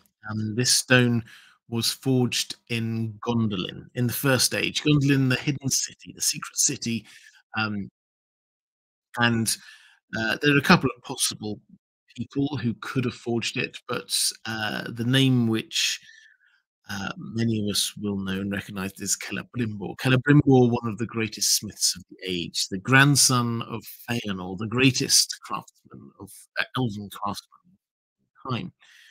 And this gem, green, was said to have captured sunlight within it, which echoes quite a lot, it has to be said, what Feanor did with the Silmarils, which are said to have captured the light from the trees of Valinor in them. This apparently captures sunlight in it. But more importantly, perhaps, it has a couple of really interesting magical properties. One of which is that if you hold it up to your eye and you look through it, things that are old or decayed, you will see them young and fresh once more. And then secondly, if you are wearing this jewel in some way, then you gain powers of healing, you gain powers of restoration. So um, that we're told after the fall of Gondolin, that makes its way out and it ends up eventually with Erendil. Now, he is Elrond's father. But most importantly here, he's the guy who, towards the end of the first age, he gets on a boat and he sails west, and he's the person who manages to convince the Valar to help save Middle-earth. Morgoth's taking over everywhere. We just need you to intervene. And so the jewel made its way over to Valinor and then made its way back in the Third Age when Gandalf brought it with him. And he brought it with him to Middle-earth, and he gave it to Galadriel.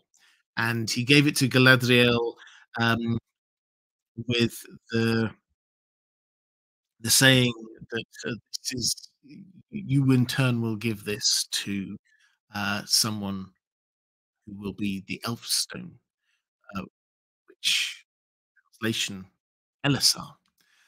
Now, leaping ahead a little bit, but Elessar was the name that Aragorn decided to take as his kingly name. He wasn't known as King Aragorn, he was known as King Elessar. So that's the first bit of legend. The second is that uh, that first bit may well have happened, but how it got back to uh, Middle-earth is it didn't get back to Middle-earth.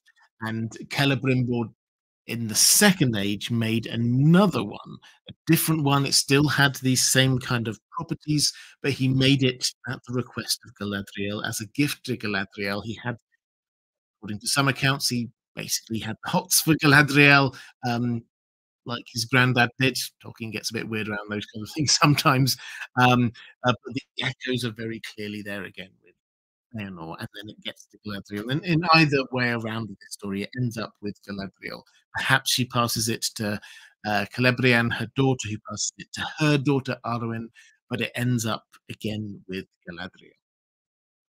And so when Aragorn uh, brings the fellowship to Lothlorien, she gives this to Aragorn. And this is both a gift, something that he will find useful, but also it's it's a blessing and a wedding gift from Galadriel, from Arwen's family.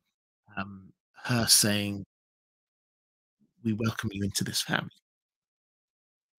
So that's the background. What does he use it for? Well, he wears it pretty much from that moment forward, um, and he does do some impressive healing stuff in the Houses of the Healing. It's put down to other things, but you do have to say he's got a gem that is reputed to be full of healing powers. Um, So presumably that also played a part. And the fact that he healed people helped convince them that the hands of the king are the hands of the healer. He was the rightful king. So this played and that uh, persuaded people to make him king, and him becoming king was what made him pass the test that Elrond had set him all that time ago, which meant that he could then marry Arwen. So that's the role it played in all of this. As I say, with Tolkien, you get so many times you get something that you can say, well, this had this role in the story. Um, Vial of Galadriel, shiny light in dark places, helps defeat Shelob. But then you can trying to explain what that is, you have to get back way back into the mists of time.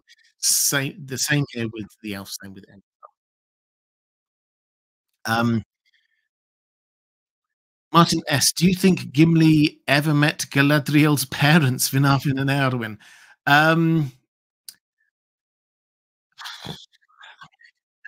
my we don't know what happened with when Gimli got on that boat. He headed west. He was an old dwarf at the time. He headed west. Uh, it was apparently on invitation from Galadriel. Um, I, my take is there's no reason for him to be meeting other people in particular. I suspect that he probably. I was just trying to think of who else would be there, but by that point, the hobbits would probably have died off. So, um, just as a passing comment, the Undying Lands, being in the Undying Lands does not mean that you are undying. It is the lands themselves that are undying. If you are mortal, then you will die in the Undying Lands. It's the people who belong there who are dying. So might he have done? He might have done. I don't see any reason why that would happen, but he might have done. Let's go to a question from Martin S. and also from Filbert, which is connected to this question about healing.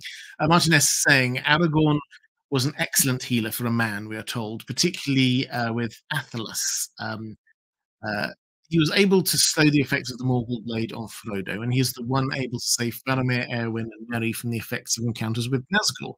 We're told this is due to his heritage as a Dunedain king. However, he also lived in Rivendell, and Elrond sort of acted as his foster father.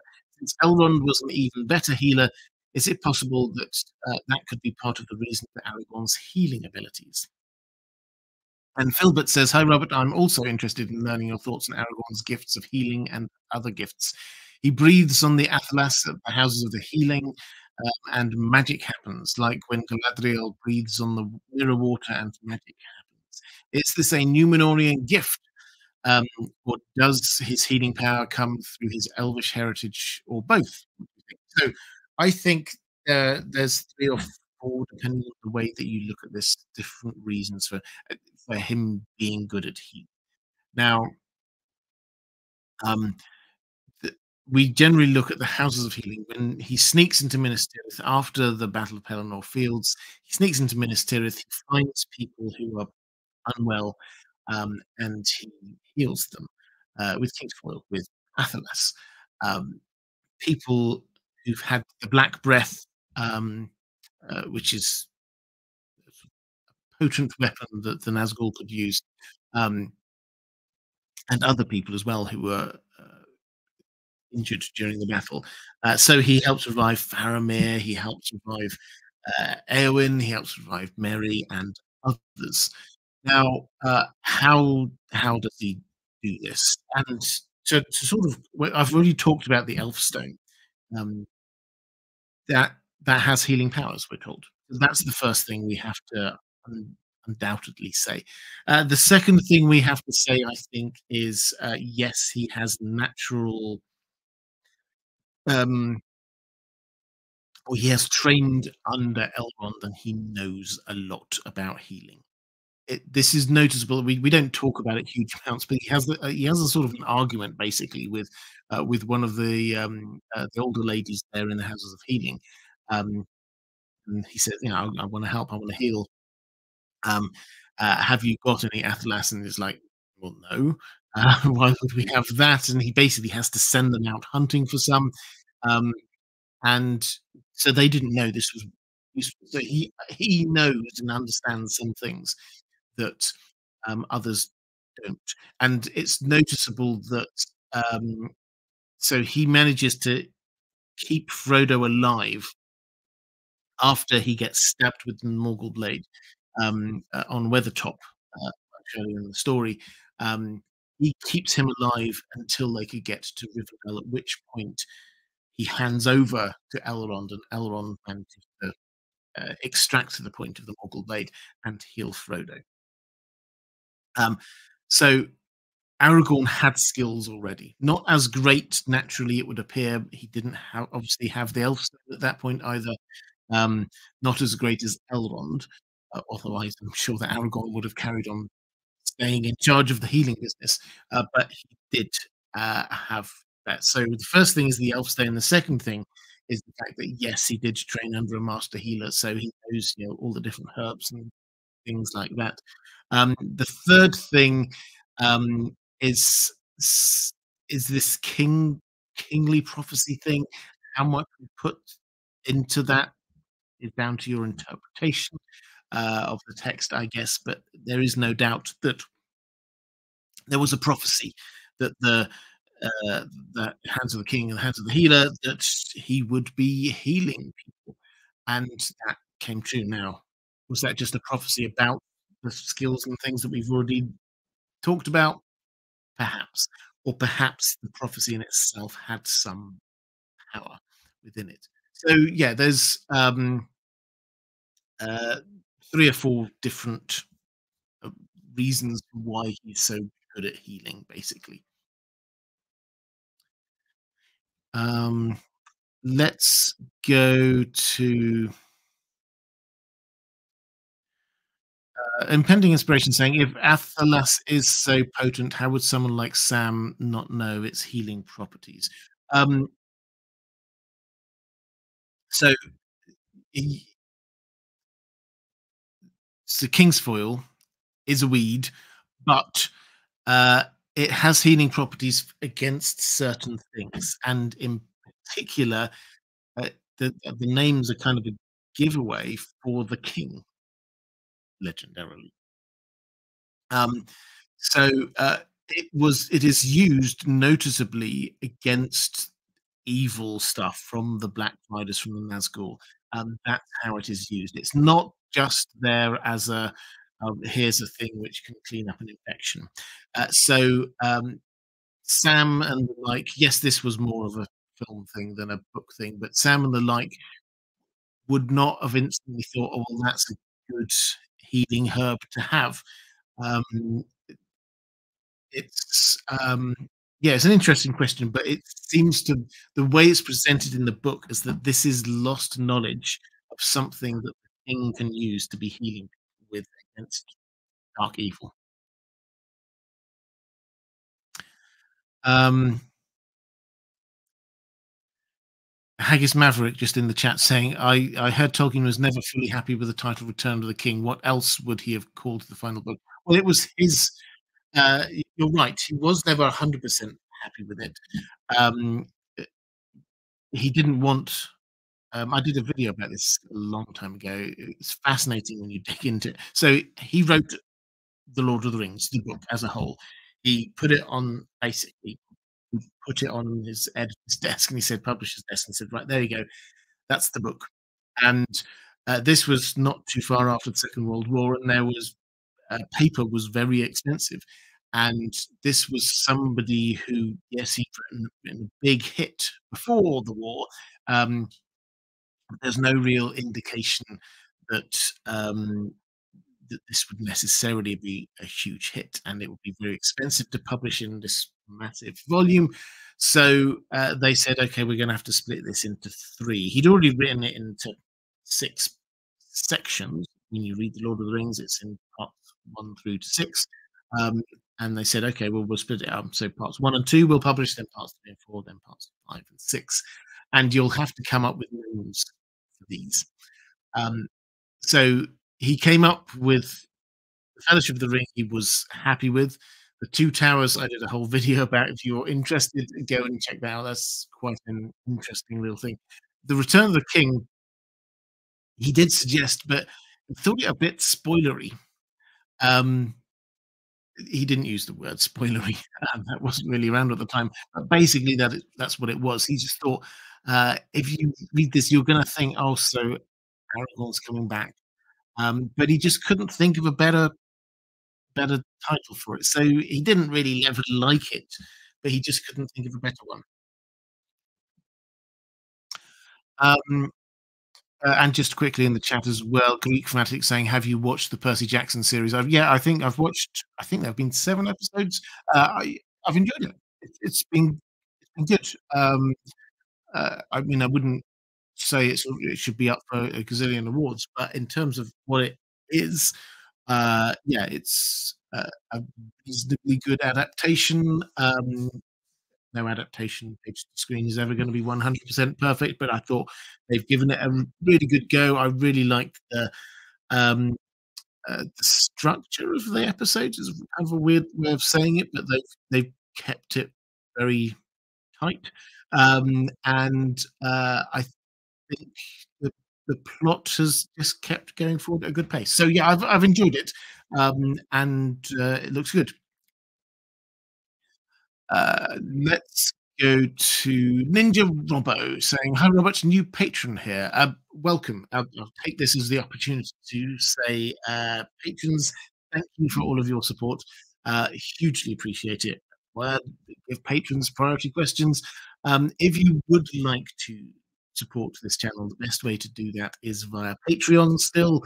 There's probably a link down in the description if you have a look there. If you're watching live, sure, wherever the live chat is, one of the moderators will put a link up there too. While I'm talking about moderators, this is your chance in the chat to show those wonderful moderators quite how much you appreciate them. The moderators do a fantastic job, not just putting up links and things like that, keeping an eye out for things I might have missed in the chat, and keeping people engaged and also welcome. I've always insisted this has to be a safe place for people to just come and chat about the things that we enjoy, and the moderators are the people who make that happen. So if you are in the chat, please show them, make that happen. If you're in the chat, please show them a little bit of love. Right, Ninja Robbo, just watched the Boromir stream, which was weeks ago, and I have a related Aragorn question. We know that Aragorn wasn't already king at the start of the books because he was the heir of Isildur. And Gondor was ruled by the line of Anarion, and he only became king by popular acclaim by the end of the books. My question is, why wasn't Denethor or any of the line of stewards before him proclaimed in a similar way? They are also of Numenorean descent, possibly more closely related to Anarion than Aragorn, and seem to be well loved and respected by Gondor. Wouldn't the Gondorians rather have one of their own? Wasn't the line of Anarion known to have ended? So who were the stewards doing the stewarding for? Were they expecting someone from the line of Isildur at some point? Seems like they could have had themselves proclaimed kings after ruling competently and unchallenged for centuries. Is that a subtlety I'm missing? I don't think you're missing the subtlety, but I think that it's one of those things which is just kind of stares you in the face. What you said there, I think, is the key fact. They had been ruling for centuries. And if we just try and place this in our own context, that then is just what you call the ruler. The ruler is the steward. That's it. Their chair at the bottom of, just next to the throne is just a cool historical quirk. Why is it that they never actually sit on the throne? Well, technically, they're not actually the king. They're just the stewards. But they rule, and it passes down from generation to generation. And they get named like Daley on the first, Daley on the second, and so on. They are kings in everything but name. So there is absolutely no reason for them to change. I think that's the subtlety, the nuance that we've got going on here. Um, and the stewards gained um, their position because of because of the kings, the line of kings, and so they gained their powers, as it were, by popular acclaim. Because they were holding on to them until the king returned, and then year passed, another year passed, a decade passed, another decade passed, a century passed, another century passed. And this kind of phrase, until the king returns, slowly changes from an actual until the king returns to more of a kind of a this is a ceremonial. We are here until the king returns. Well, everybody knows, the line is gone.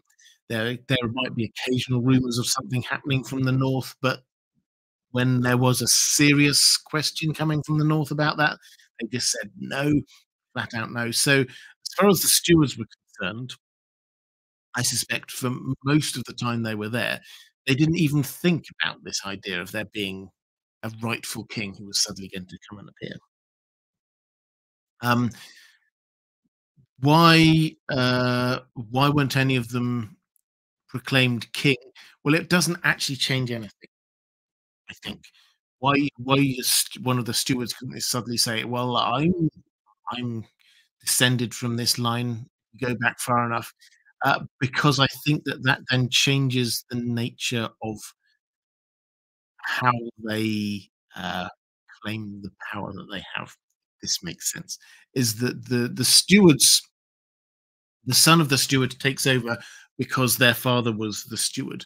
If you say, well, that and the steward had all the powers of the king, you suddenly change it. So you claim that it's not because your father was the somebody before you, but it's because you are the closest heir to um, this king from hundreds of years ago.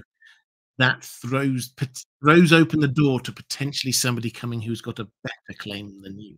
So I think that's why there was no need to change it at any point. They already were acting as kings. Um, Question. Oh, Clueless Fangirl. Hi there. Good to see you in the chat. Question from Stephen. When Aragorn became king, he apparently restored the kingdom of Arnor. Can you suggest what this would have involved? Was there much of the old kingdom left to restore? What about its people? I always got the impression that besides the Shire and Breeland, most of the lands were an uninhabited wilderness. Was there anything left of the old capital to restore after 1,000 years? Well, um, there wasn't much, is the short answer. You're right. So we have the Shire, we have Bree, we have a few farmsteads and things like that, but that's largely what there is. Um, there were some people. There were the Rangers. There's a few other people sort of dotted about, but certainly not enough to create cities or things like that. But I think the key point here is that Aragorn ruled for 120 years. So you can have a few generations of people by this point, and Aragorn's reign was peaceful. Aragorn's reign was long. Aragorn's reign was bountiful. Um, if he says, "I'm going to re-establish the kingdom of the North um, in 40 years' time," then you could take a whole load of settlers up to resettle the North. It's as simple as that. He could, yes, there might just be ruins of Arthedain and places like that, but he could rebuild it. He was the undisputed king. So this was a matter of repopulation, and it wasn't just really a matter of rebuilding. This was about settling a new land, basically from the south. But he could do that because previously, what we've had is we've had many years of war, or antagonists like the Witch King, or Plague or Bad Winters.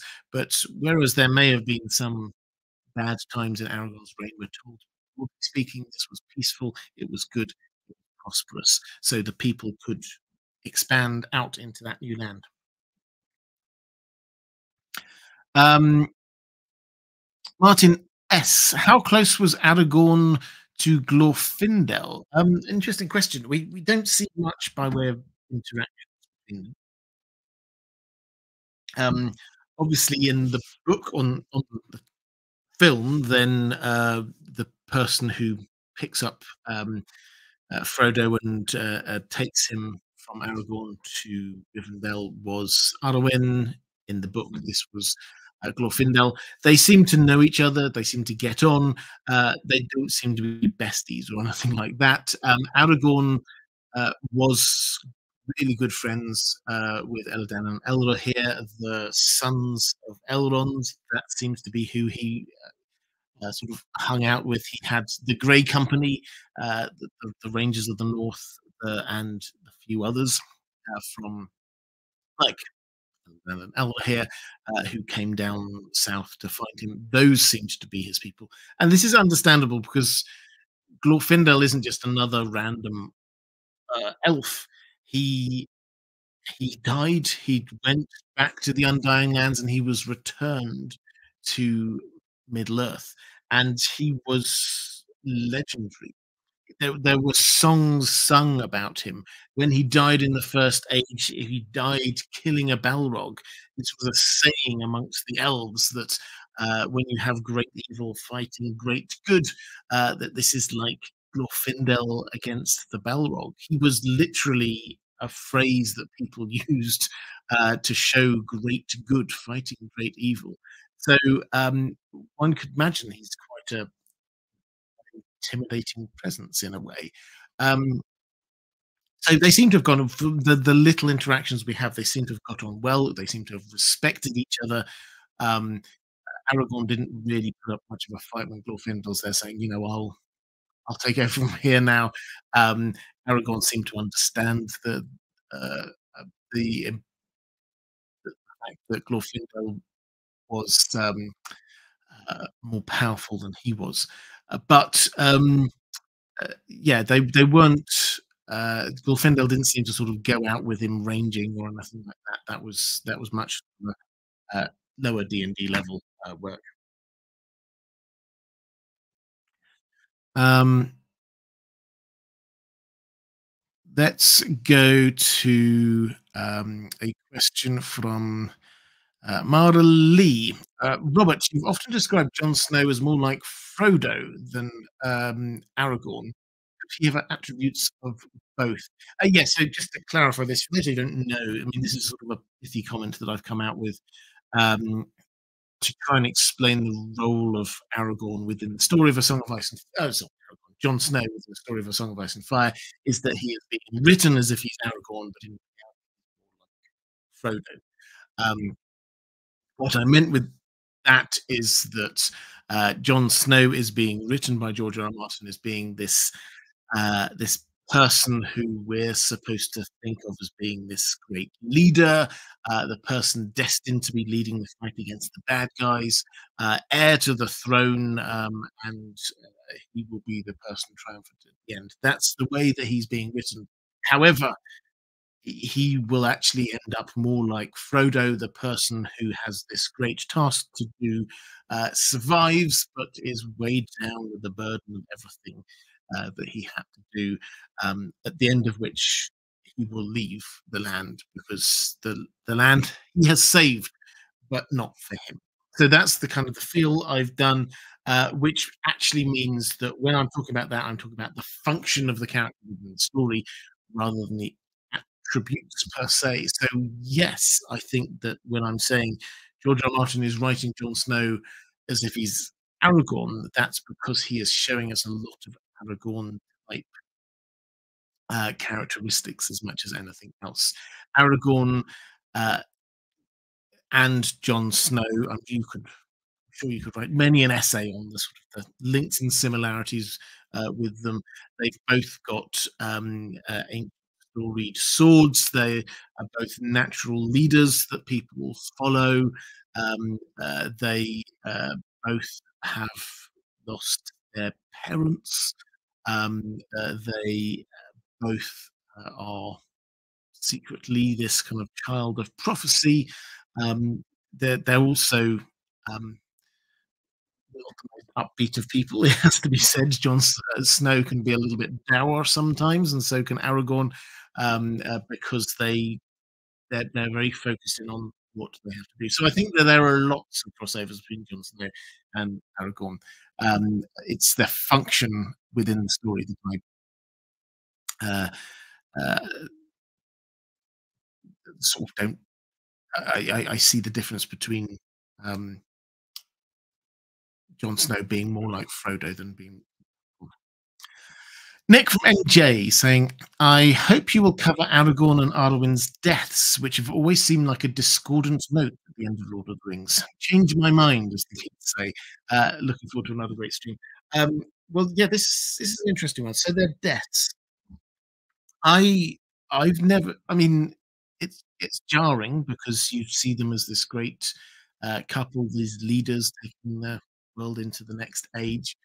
So their deaths are jarring. They're sad, but personally, um, I don't see it as discordant.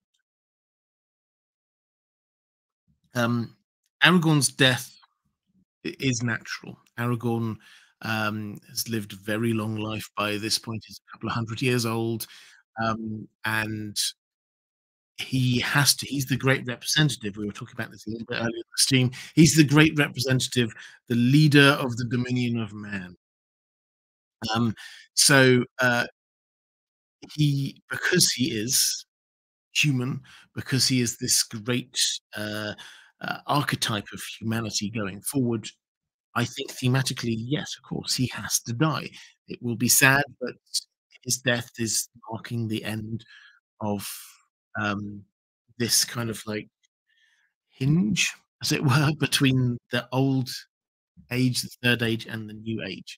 Um, and Arwen's death, she survives him, but then only for a year or so. She really heartbroken.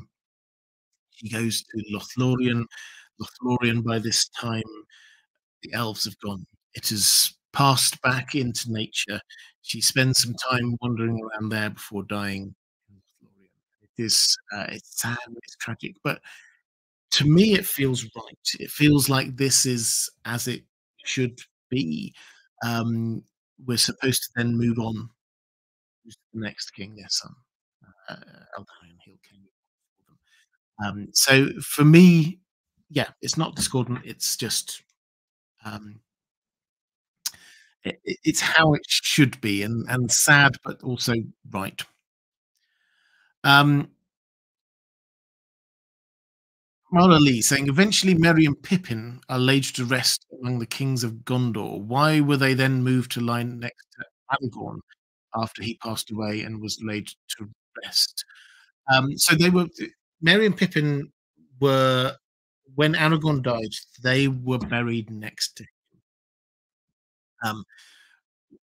They at the end of their lives, just so we're sort of up to speed here, they went back to the Shire. They married, had children, lived very long and healthy and happy lives.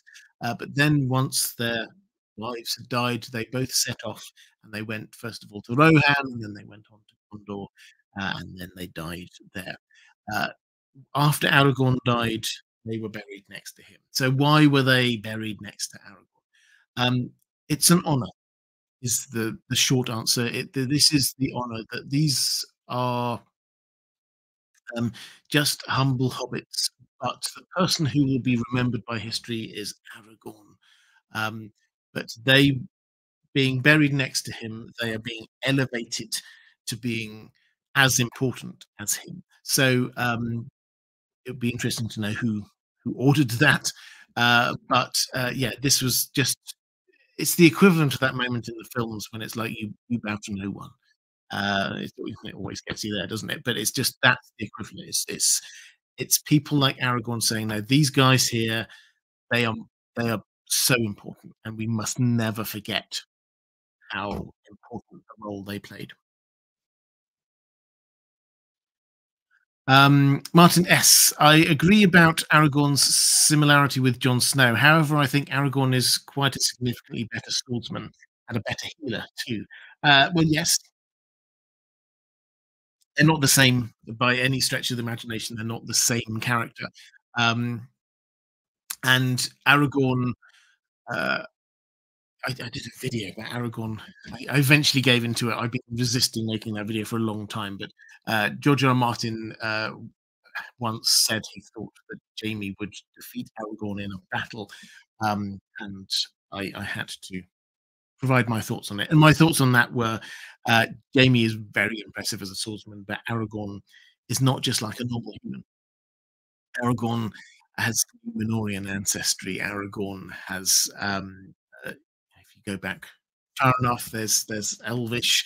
There's even a Maya many generations back. He's not like a normal human. Um, so yes, we're comparing different things here. Uh, Jon Snow has no discernible gifts of healing. Aragorn does in terms of a swordsman. Jon, you have to remember, Jon is still young in the books. When he joined the Night's Watch, he was 15, I think.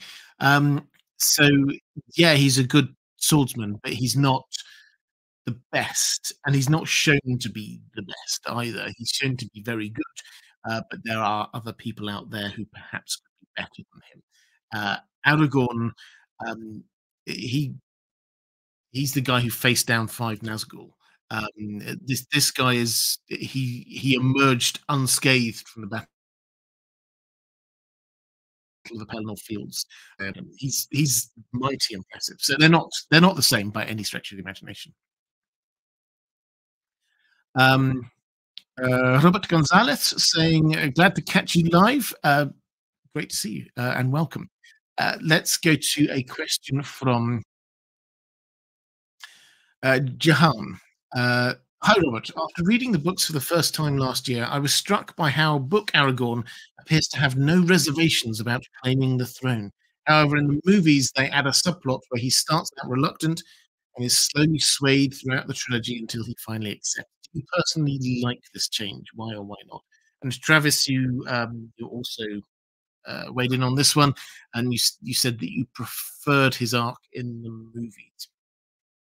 So yeah, this is a significant change to the character of Aragorn. He said, um, did I like it? I think it worked for the films. Um, I think what you have to do is you have to accept where these things are in terms of the depth of information they're giving you. So the films and who the intended audience is. The films were for people who didn't know any of this background, um, and as a result, this worked. I think the book comes out from this centuries, millennia worth of backstory, um, and Aragorn himself has decades of backstory that we can discover. But that means that by the time we get to the actual story in the books, he's quite a well-rounded character by this point. He's like, and I think actually that makes a lot of sense. Yes, uh, he faced with a whole load of troubles, but that doesn't necessarily mean that he has to change as a person. He's had 80 years, plus 80 plus years on the planet by this point. He's pretty established by now at this point. He was told about his birthright when he was 21. For him to have spent the next 6 decades sort of umming and ahhing and, "Oh, I don't really think I want to do it." For me, that doesn't work within a book context. Uh, in the film, I get it as an arc. I think it does work well. They had to chop out a lot of stuff for time. and it does add an extra layer to it. I could sort of go off on lots of random tangents about the sort of bad sides of it, but I think it worked in the film.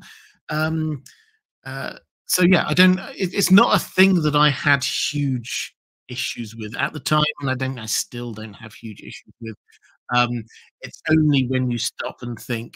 So hang on, you're saying that he got told who he was, aged 21, and he spent 60 years um, leading his people, uh, going off. Working with Gandalf to hunt down Gollum, uh, going off to Gondor, leading the fight against Sauron. He went through all of that, and even after all of that, and he'd been told that the only way that he was going to be able to marry the love of his life was to become the king. He went through all of that, and he didn't. He still wasn't sure if he wanted it. Um, that doesn't quite work for me because they downplayed all of that in the films. I can kind of understand it. Um, yeah, I mean, I think the other thing I would sort of add, just in terms of uh, what kind of audiences want, they want character arcs, um, which, and I think nowadays we're almost expecting every story has to have a character arc in it from the main character, and that is the point of the story. That's not necessarily the point of the story in the Lord of the Rings, which doesn't make the Lord of the Rings worse uh, story in any way, shape, or imagination. It's just written at a different time in a different structure, um, which is more mythic than the traditional blockbuster. What Peter Jackson was trying to do was to take that style and adapt it in a way which worked for modern cinema audiences. Um, and that meant a few changes. It meant taking out a few things which you, somebody used the word discordant earlier, taking out things like Tom Bombadil, which wouldn't have helped the flow of the film. As much as I love Tom Bombadil, I have to accept that that would have been a little bit discordant for the whole. Um, and picking up that thing, Mr. Worldwide saying, "Hello, Robert, first time patron here. Found your channel last summer. Have been enjoying your content since very much. I love the Lord of the Rings movies, but haven't read the books yet. Got them for Christmas, so looking forward to reading them this year. Well, I'm very jealous of you reading for them the first time. Did the movies do a good job adapting Aragorn? Are there any major differences between the movies and the books?" Um, well, there are the big one is one that we've been talking through is that on in the films, it's very much he has to be constantly convinced that to take up this role of being the king, whereas in the books he's gone through that already. He probably went through that in his 20s, and he's now decided and he's right. And if he's going to marry the love of his life, then he has to do this, and this is his path, and he's set on it. So he sort of moved past that bit. But there are other things there. Um, so I already mentioned a bit earlier, he wanted to go to Mexico. This is part of this embracing it as a sort of a knock-on effect from the fact that he knows he wants to be king. He sees that as his fate, as his duty.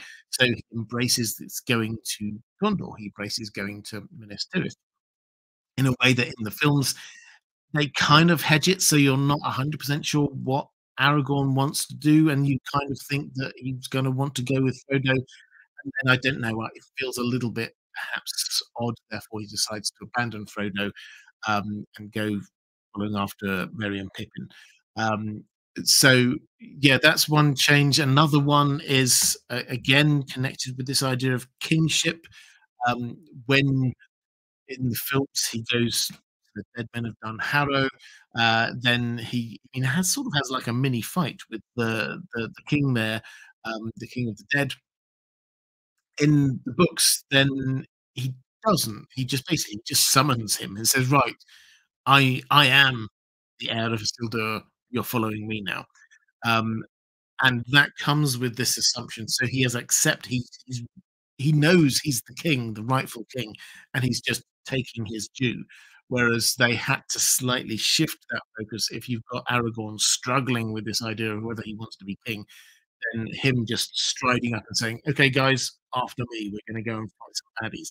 That doesn't, pardon me, that doesn't really work within that context.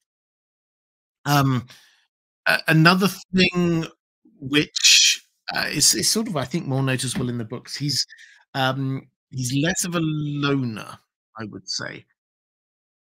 In the films, yeah, he has some sort of times when he's sort of there with the Legolas and Gimli, but you always get the feeling he's there just sort of wanting to sort of hang out on his own. Um, in the books, he's got the Grey Company. His great friends from all the way he was growing up were Elrohir, Elrond's sons, and the Grey Company. This is his band of brothers, and they come down from the north to help him out. And when they go into the paths of the dead, they find the dead men of Dunharrow. This isn't just Aragorn, Legolas, and Gimli. He's got his whole platoon with him as well. He's got his group of guys that are following him. He's basically gathering this army with him, and uh, he's less of a loner. He does things a lot more sort of collaboratively.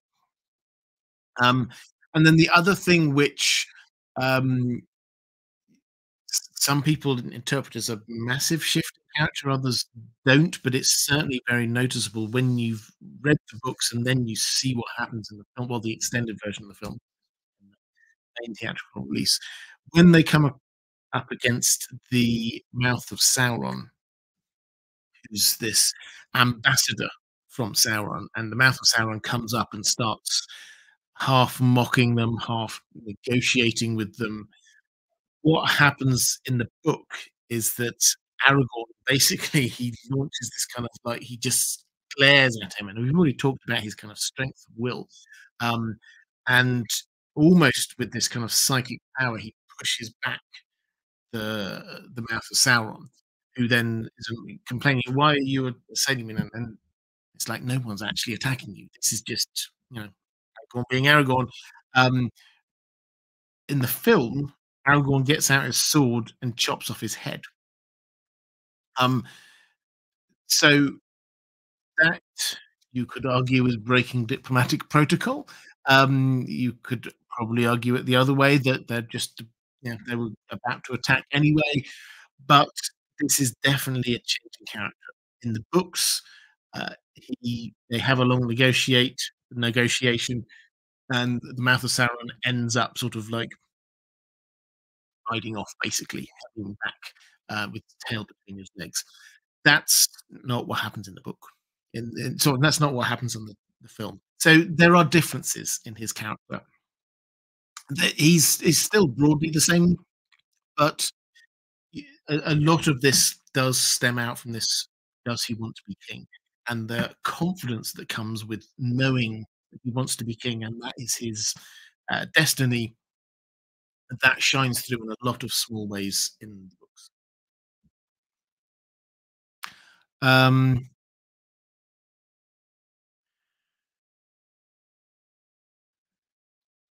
the audio is sounding, Mike Reed saying the audio is sounding a little strange, a little like I'm underwater. Well, apologies for that. I'm tweaking the audio every week. The impression I've been getting, tell me afterwards, by the way, put it in if you're watching this not live, put it in the comments down below the video, because I will definitely be able to read all of them. I can't necessarily read everything in the chat as it's flicking through. But the impression I get is that this is better than last year. I've twiddled a few of the little knobs. It's better than last week, but I will try and improve it again for next time. I've been playing audio people. I've been playing with the gain button on my microphone, so that's probably why it sounds a little bit different. But I think that means that I'm cutting out a little bit less. Let's go to a question from Callie Summers. When Aragorn called on the army of the dead, why did he hold their oaths fulfilled after the defense of Minas Tirith? Their original oath was presumably for more than one or two battles, so joining the attack on the Morannon could reasonably qualify as part of their defense. of the future of Gondor and men, would it just be unwise to bring an army of the dead to attack someone known as the Necromancer? And I like your thinking there. So in the book, then he releases them from their oath even before the Battle of the Pelennor Fields. So they arrive in the film. I get it. It's one of those things. It looked cool. They arrived in the battle and they kind of all swarmed up. But no, in the film, he brought them out. They attacked, or they just sort of like washed over the fleet, uh, which was there, the Umber fleet, which was at Pelagia and about to head up the river to go and reinforce Sauron's forces. The sailors from the Umbers, from the Corsairs of Umber, they fled. They jumped into the sea. The boats were left abandoned, and then Aragorn and his crew and his guys got onto them, and then they sailed them up to relieve the forces defending Minas Tirith. And at that point, Aragorn released them. He said, "I now consider your oath fulfilled." For those who don't know the history of all of this, basically, uh, the ghost army Aragorn gathers in the films, they are there because Aragorn's ancestor Isildur called on them 3,000 years earlier to fulfill their oath to him as they were his subjects and to join him in attacking Sauron. Um, they refused because in the past they'd been under Sauron, the thralls of Sauron, basically, and they refused. And they basically a curse came down upon them, and they were left to be there in the paths of the dead under the mountains, waiting until Isildur's heir released them from their vow, which would happen when that oath was complete, when Isildur's heir called on them to be following him into battle against Sauron's forces, and they accepted it. So that was what happened. Now, could Aragorn have potentially said, "Well, no, hang on, you should follow me not just into this battle, but the next one, and maybe there'll be another one." Probably under the terms of the deal, probably he could have done, but I think this was a matter of honor for him, that they the bit of oath that they broke was agreeing to follow him into battle against Sauron's forces, and that's what they'd done at Pelagia. That's what they did. What they fulfilled their oath, and at that point, he could let them go. And maybe this is him also just being nice to them. Um, they don't have to do more. He could have taken advantage of it, but they've done the thing. They've fulfilled their oath, and he can now let them go. So, yeah, I love the thinking that what would you bring ghosts against the Witch King of Angmar and Sauron, who are both well known for their necromantic skills? Perhaps not, um, but I think it's more about the fact that they had fulfilled their oath, and Aragorn was just being honourable. Um, let's go to. Actually, I've got two more questions from my patrons, so I'll try and pick up as many as I can in the chat in just a moment. But now's the time to drop any more questions in the chat, um, uh, and I will get to them shortly. Callie Summers, were there any remaining allegiances that Aragorn could call on by holding the Ring of Barahir? Would any of the remaining Noldor in Middle Earth have come if he called on them as a descendant of Beren? So the Ring of Barahir, when I said he got given um, uh, the the accoutrements of power, the symbols of um, uh, his inheritance as being the king, um, uh, of the heir of Isildur. He was given at the age of 21. He was given the Shards of Narsil, and he was also given the Barahir. The Ring of Barahir was an ancient ring. I did a video about this as well a little while ago. Um, Probably the oldest uh, thing that humanity um, crafted item that humanity had. This was originally this came from the Undying Lands, from the line of Carnarvon.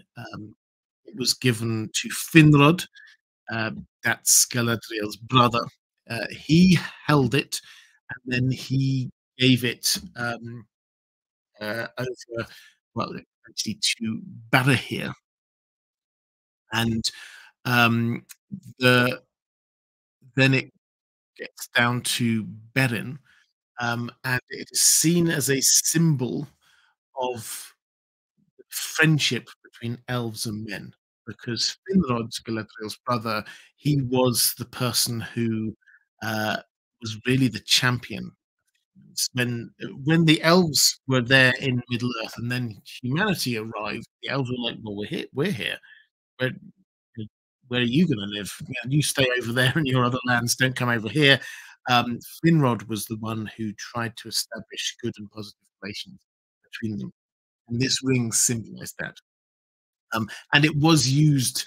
Beren himself, from Beren and Luthien, he did use that ring, which he then had um, to as a sort of a way of showing this friendship. I have got this as a symbol of friendship between elves and men, and it was used as a way to sort of show that, this is a sign of peace between us. Don't attack me. Um, does that still hold? Well, elves are uh, long lived, and many of those same elves are still around in Middle Earth. So yes, uh, but would would it really be the thing for Aragorn to do? Could he have called on the elves? I mean, they were kind of defending their own lands, is the short answer. I'm thinking I might do a video. Let me know if you find this an interesting topic. But I might do a video on something like why why didn't Elrond and Galadriel go and help out defend Minas Tirith? Why did they sort of just sit at home? Um, because I do get asked that quite a bit. But could Aragorn have sort of shown it to some elves and said, "Come on, you follow me"? Yes, he probably could have done. Some wouldn't have cared. Those in Mirkwood probably. Um, the amount of Noldor who are left, or Noldor descendants, is very small by this point. So there are very few who would have that specific connection across to Finrod. So it was more symbolic for Aragorn than it was for anyone else by that point. Um, Charis Ballerina, what excuse did they give Aragorn for why he was raised by elves prior to telling him his true identity? Um, well, we're not told, is what it was. I mean, up to the age of 21, um, he was fostered by um, Elrond. Um, I mean, the implication, I think, is that what he was told when his mother was there as well, that his father had died, that he was from, the north. I mean, there are more than just elves at Rivendell. There are other races there as well. Bilbo obviously later came and appeared there as well. So you would get these kind of refugees from elsewhere staying at Rivendell. Um, so he wouldn't probably have thought it too strange, and I suspect they probably just didn't. They told him everything except the fact, oh, and by the way, your dad was the chieftain. I think they could have told him absolutely everything else, really. People knew about the Rangers. Your father was one of the Rangers. Just not told him the whole truth. Uh, Cast Ballerina picking up a question from Lucian. Thank you. I saw a diagram of Isildur's lineage. Do we ever learn of any other descendants? Any possible future succession crises in store for Aragorn's son? Well, yeah, I mean, over that many generations, yeah, of course, there are other um, people who sort of offshoots from that main family. Um, does that mean that there's a future succession crisis? Well, I think by that point he was established, well established as the king. So no. Um, if there were a succession crisis happening, then it would happen a few generations later. So he had one son. Him and Arwen had one son and at least two daughters. So immediately, then you've got offshoots off of that family. Um, we don't hear of any. We don't hear of any hugely near relatives. He was the only. Aragorn was the only son of his parents, so um, uh, he's got no siblings or anyone else like that to be challenging him. So I think the short answer is no. We're not expecting it, but it could happen. Um, Martin S, did the Ring of Barahir have any magical powers, or was it purely symbolic? So, as I said, I don't know, a whole video on that. But broadly speaking, its greatest power was symbolism. Yeah, with these kinds of things, this is Tolkien has a soft magic system. So, uh, soft as in you can't always tell the difference between whether something is magical or not magical. When you get this fantastic conversation between um, Sam and Galadriel, and he's sort of saying, the magical things here, and she says, "Well, there are things that you would probably say are magical, but they just are. This is just things that are," and that's something Tolkien plays with a lot. And the Ring of Barahir kind of falls in that category of things that this is a ring which is thousands of years old and still is amazing. That in and of itself is magical. Um, but does it have any like powers? Could you point it at somebody and electricity comes out of it? No, but it fits in that little grey area there. Um, Commander Ray, last question from my patrons. Commander Ray saying, I do have to ask, what was Aragorn's tax policy? This is always asked whenever it comes up. Aragorn, I won't go through all the details of this, but Aragorn seems to have been quite a small state uh, taxation person. He, um, this was a feudal-ish society, so money came up from the bottom up to the top. There were definitely some um, tolls and things along those lines. Um, he definitely believed in big public works. Lots of work was done on Minas Tirith, for example, um, but um, he doesn't seem to have been a sort of a huge tax and spend person. That's probably the short way of saying it. There was no massive sort of social care infrastructure that we see of. There are things like the houses of healing in Minas Tirith, but there's no kind of implication that you pay your taxes and then you can get that.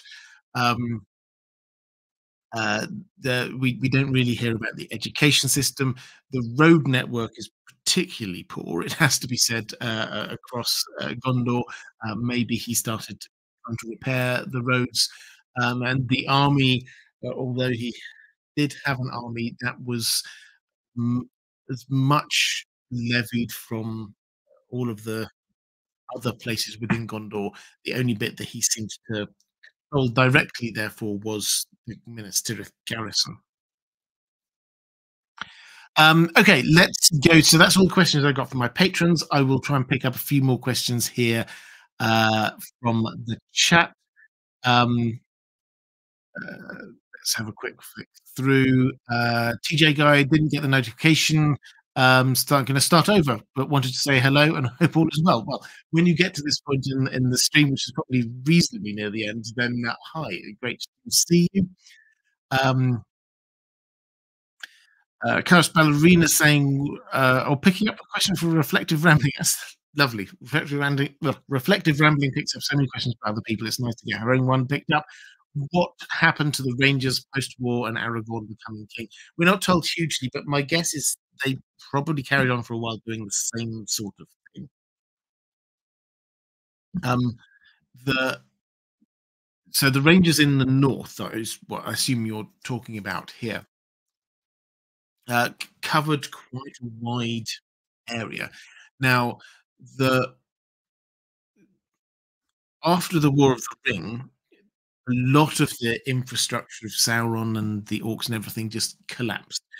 When Sauron was destroyed, basically his Black Tower uh, was destroyed. The orcs who were there in Mordor, um, some of them just ran off, some of them hid down in dark caves, some of them threw themselves into newly formed chasms.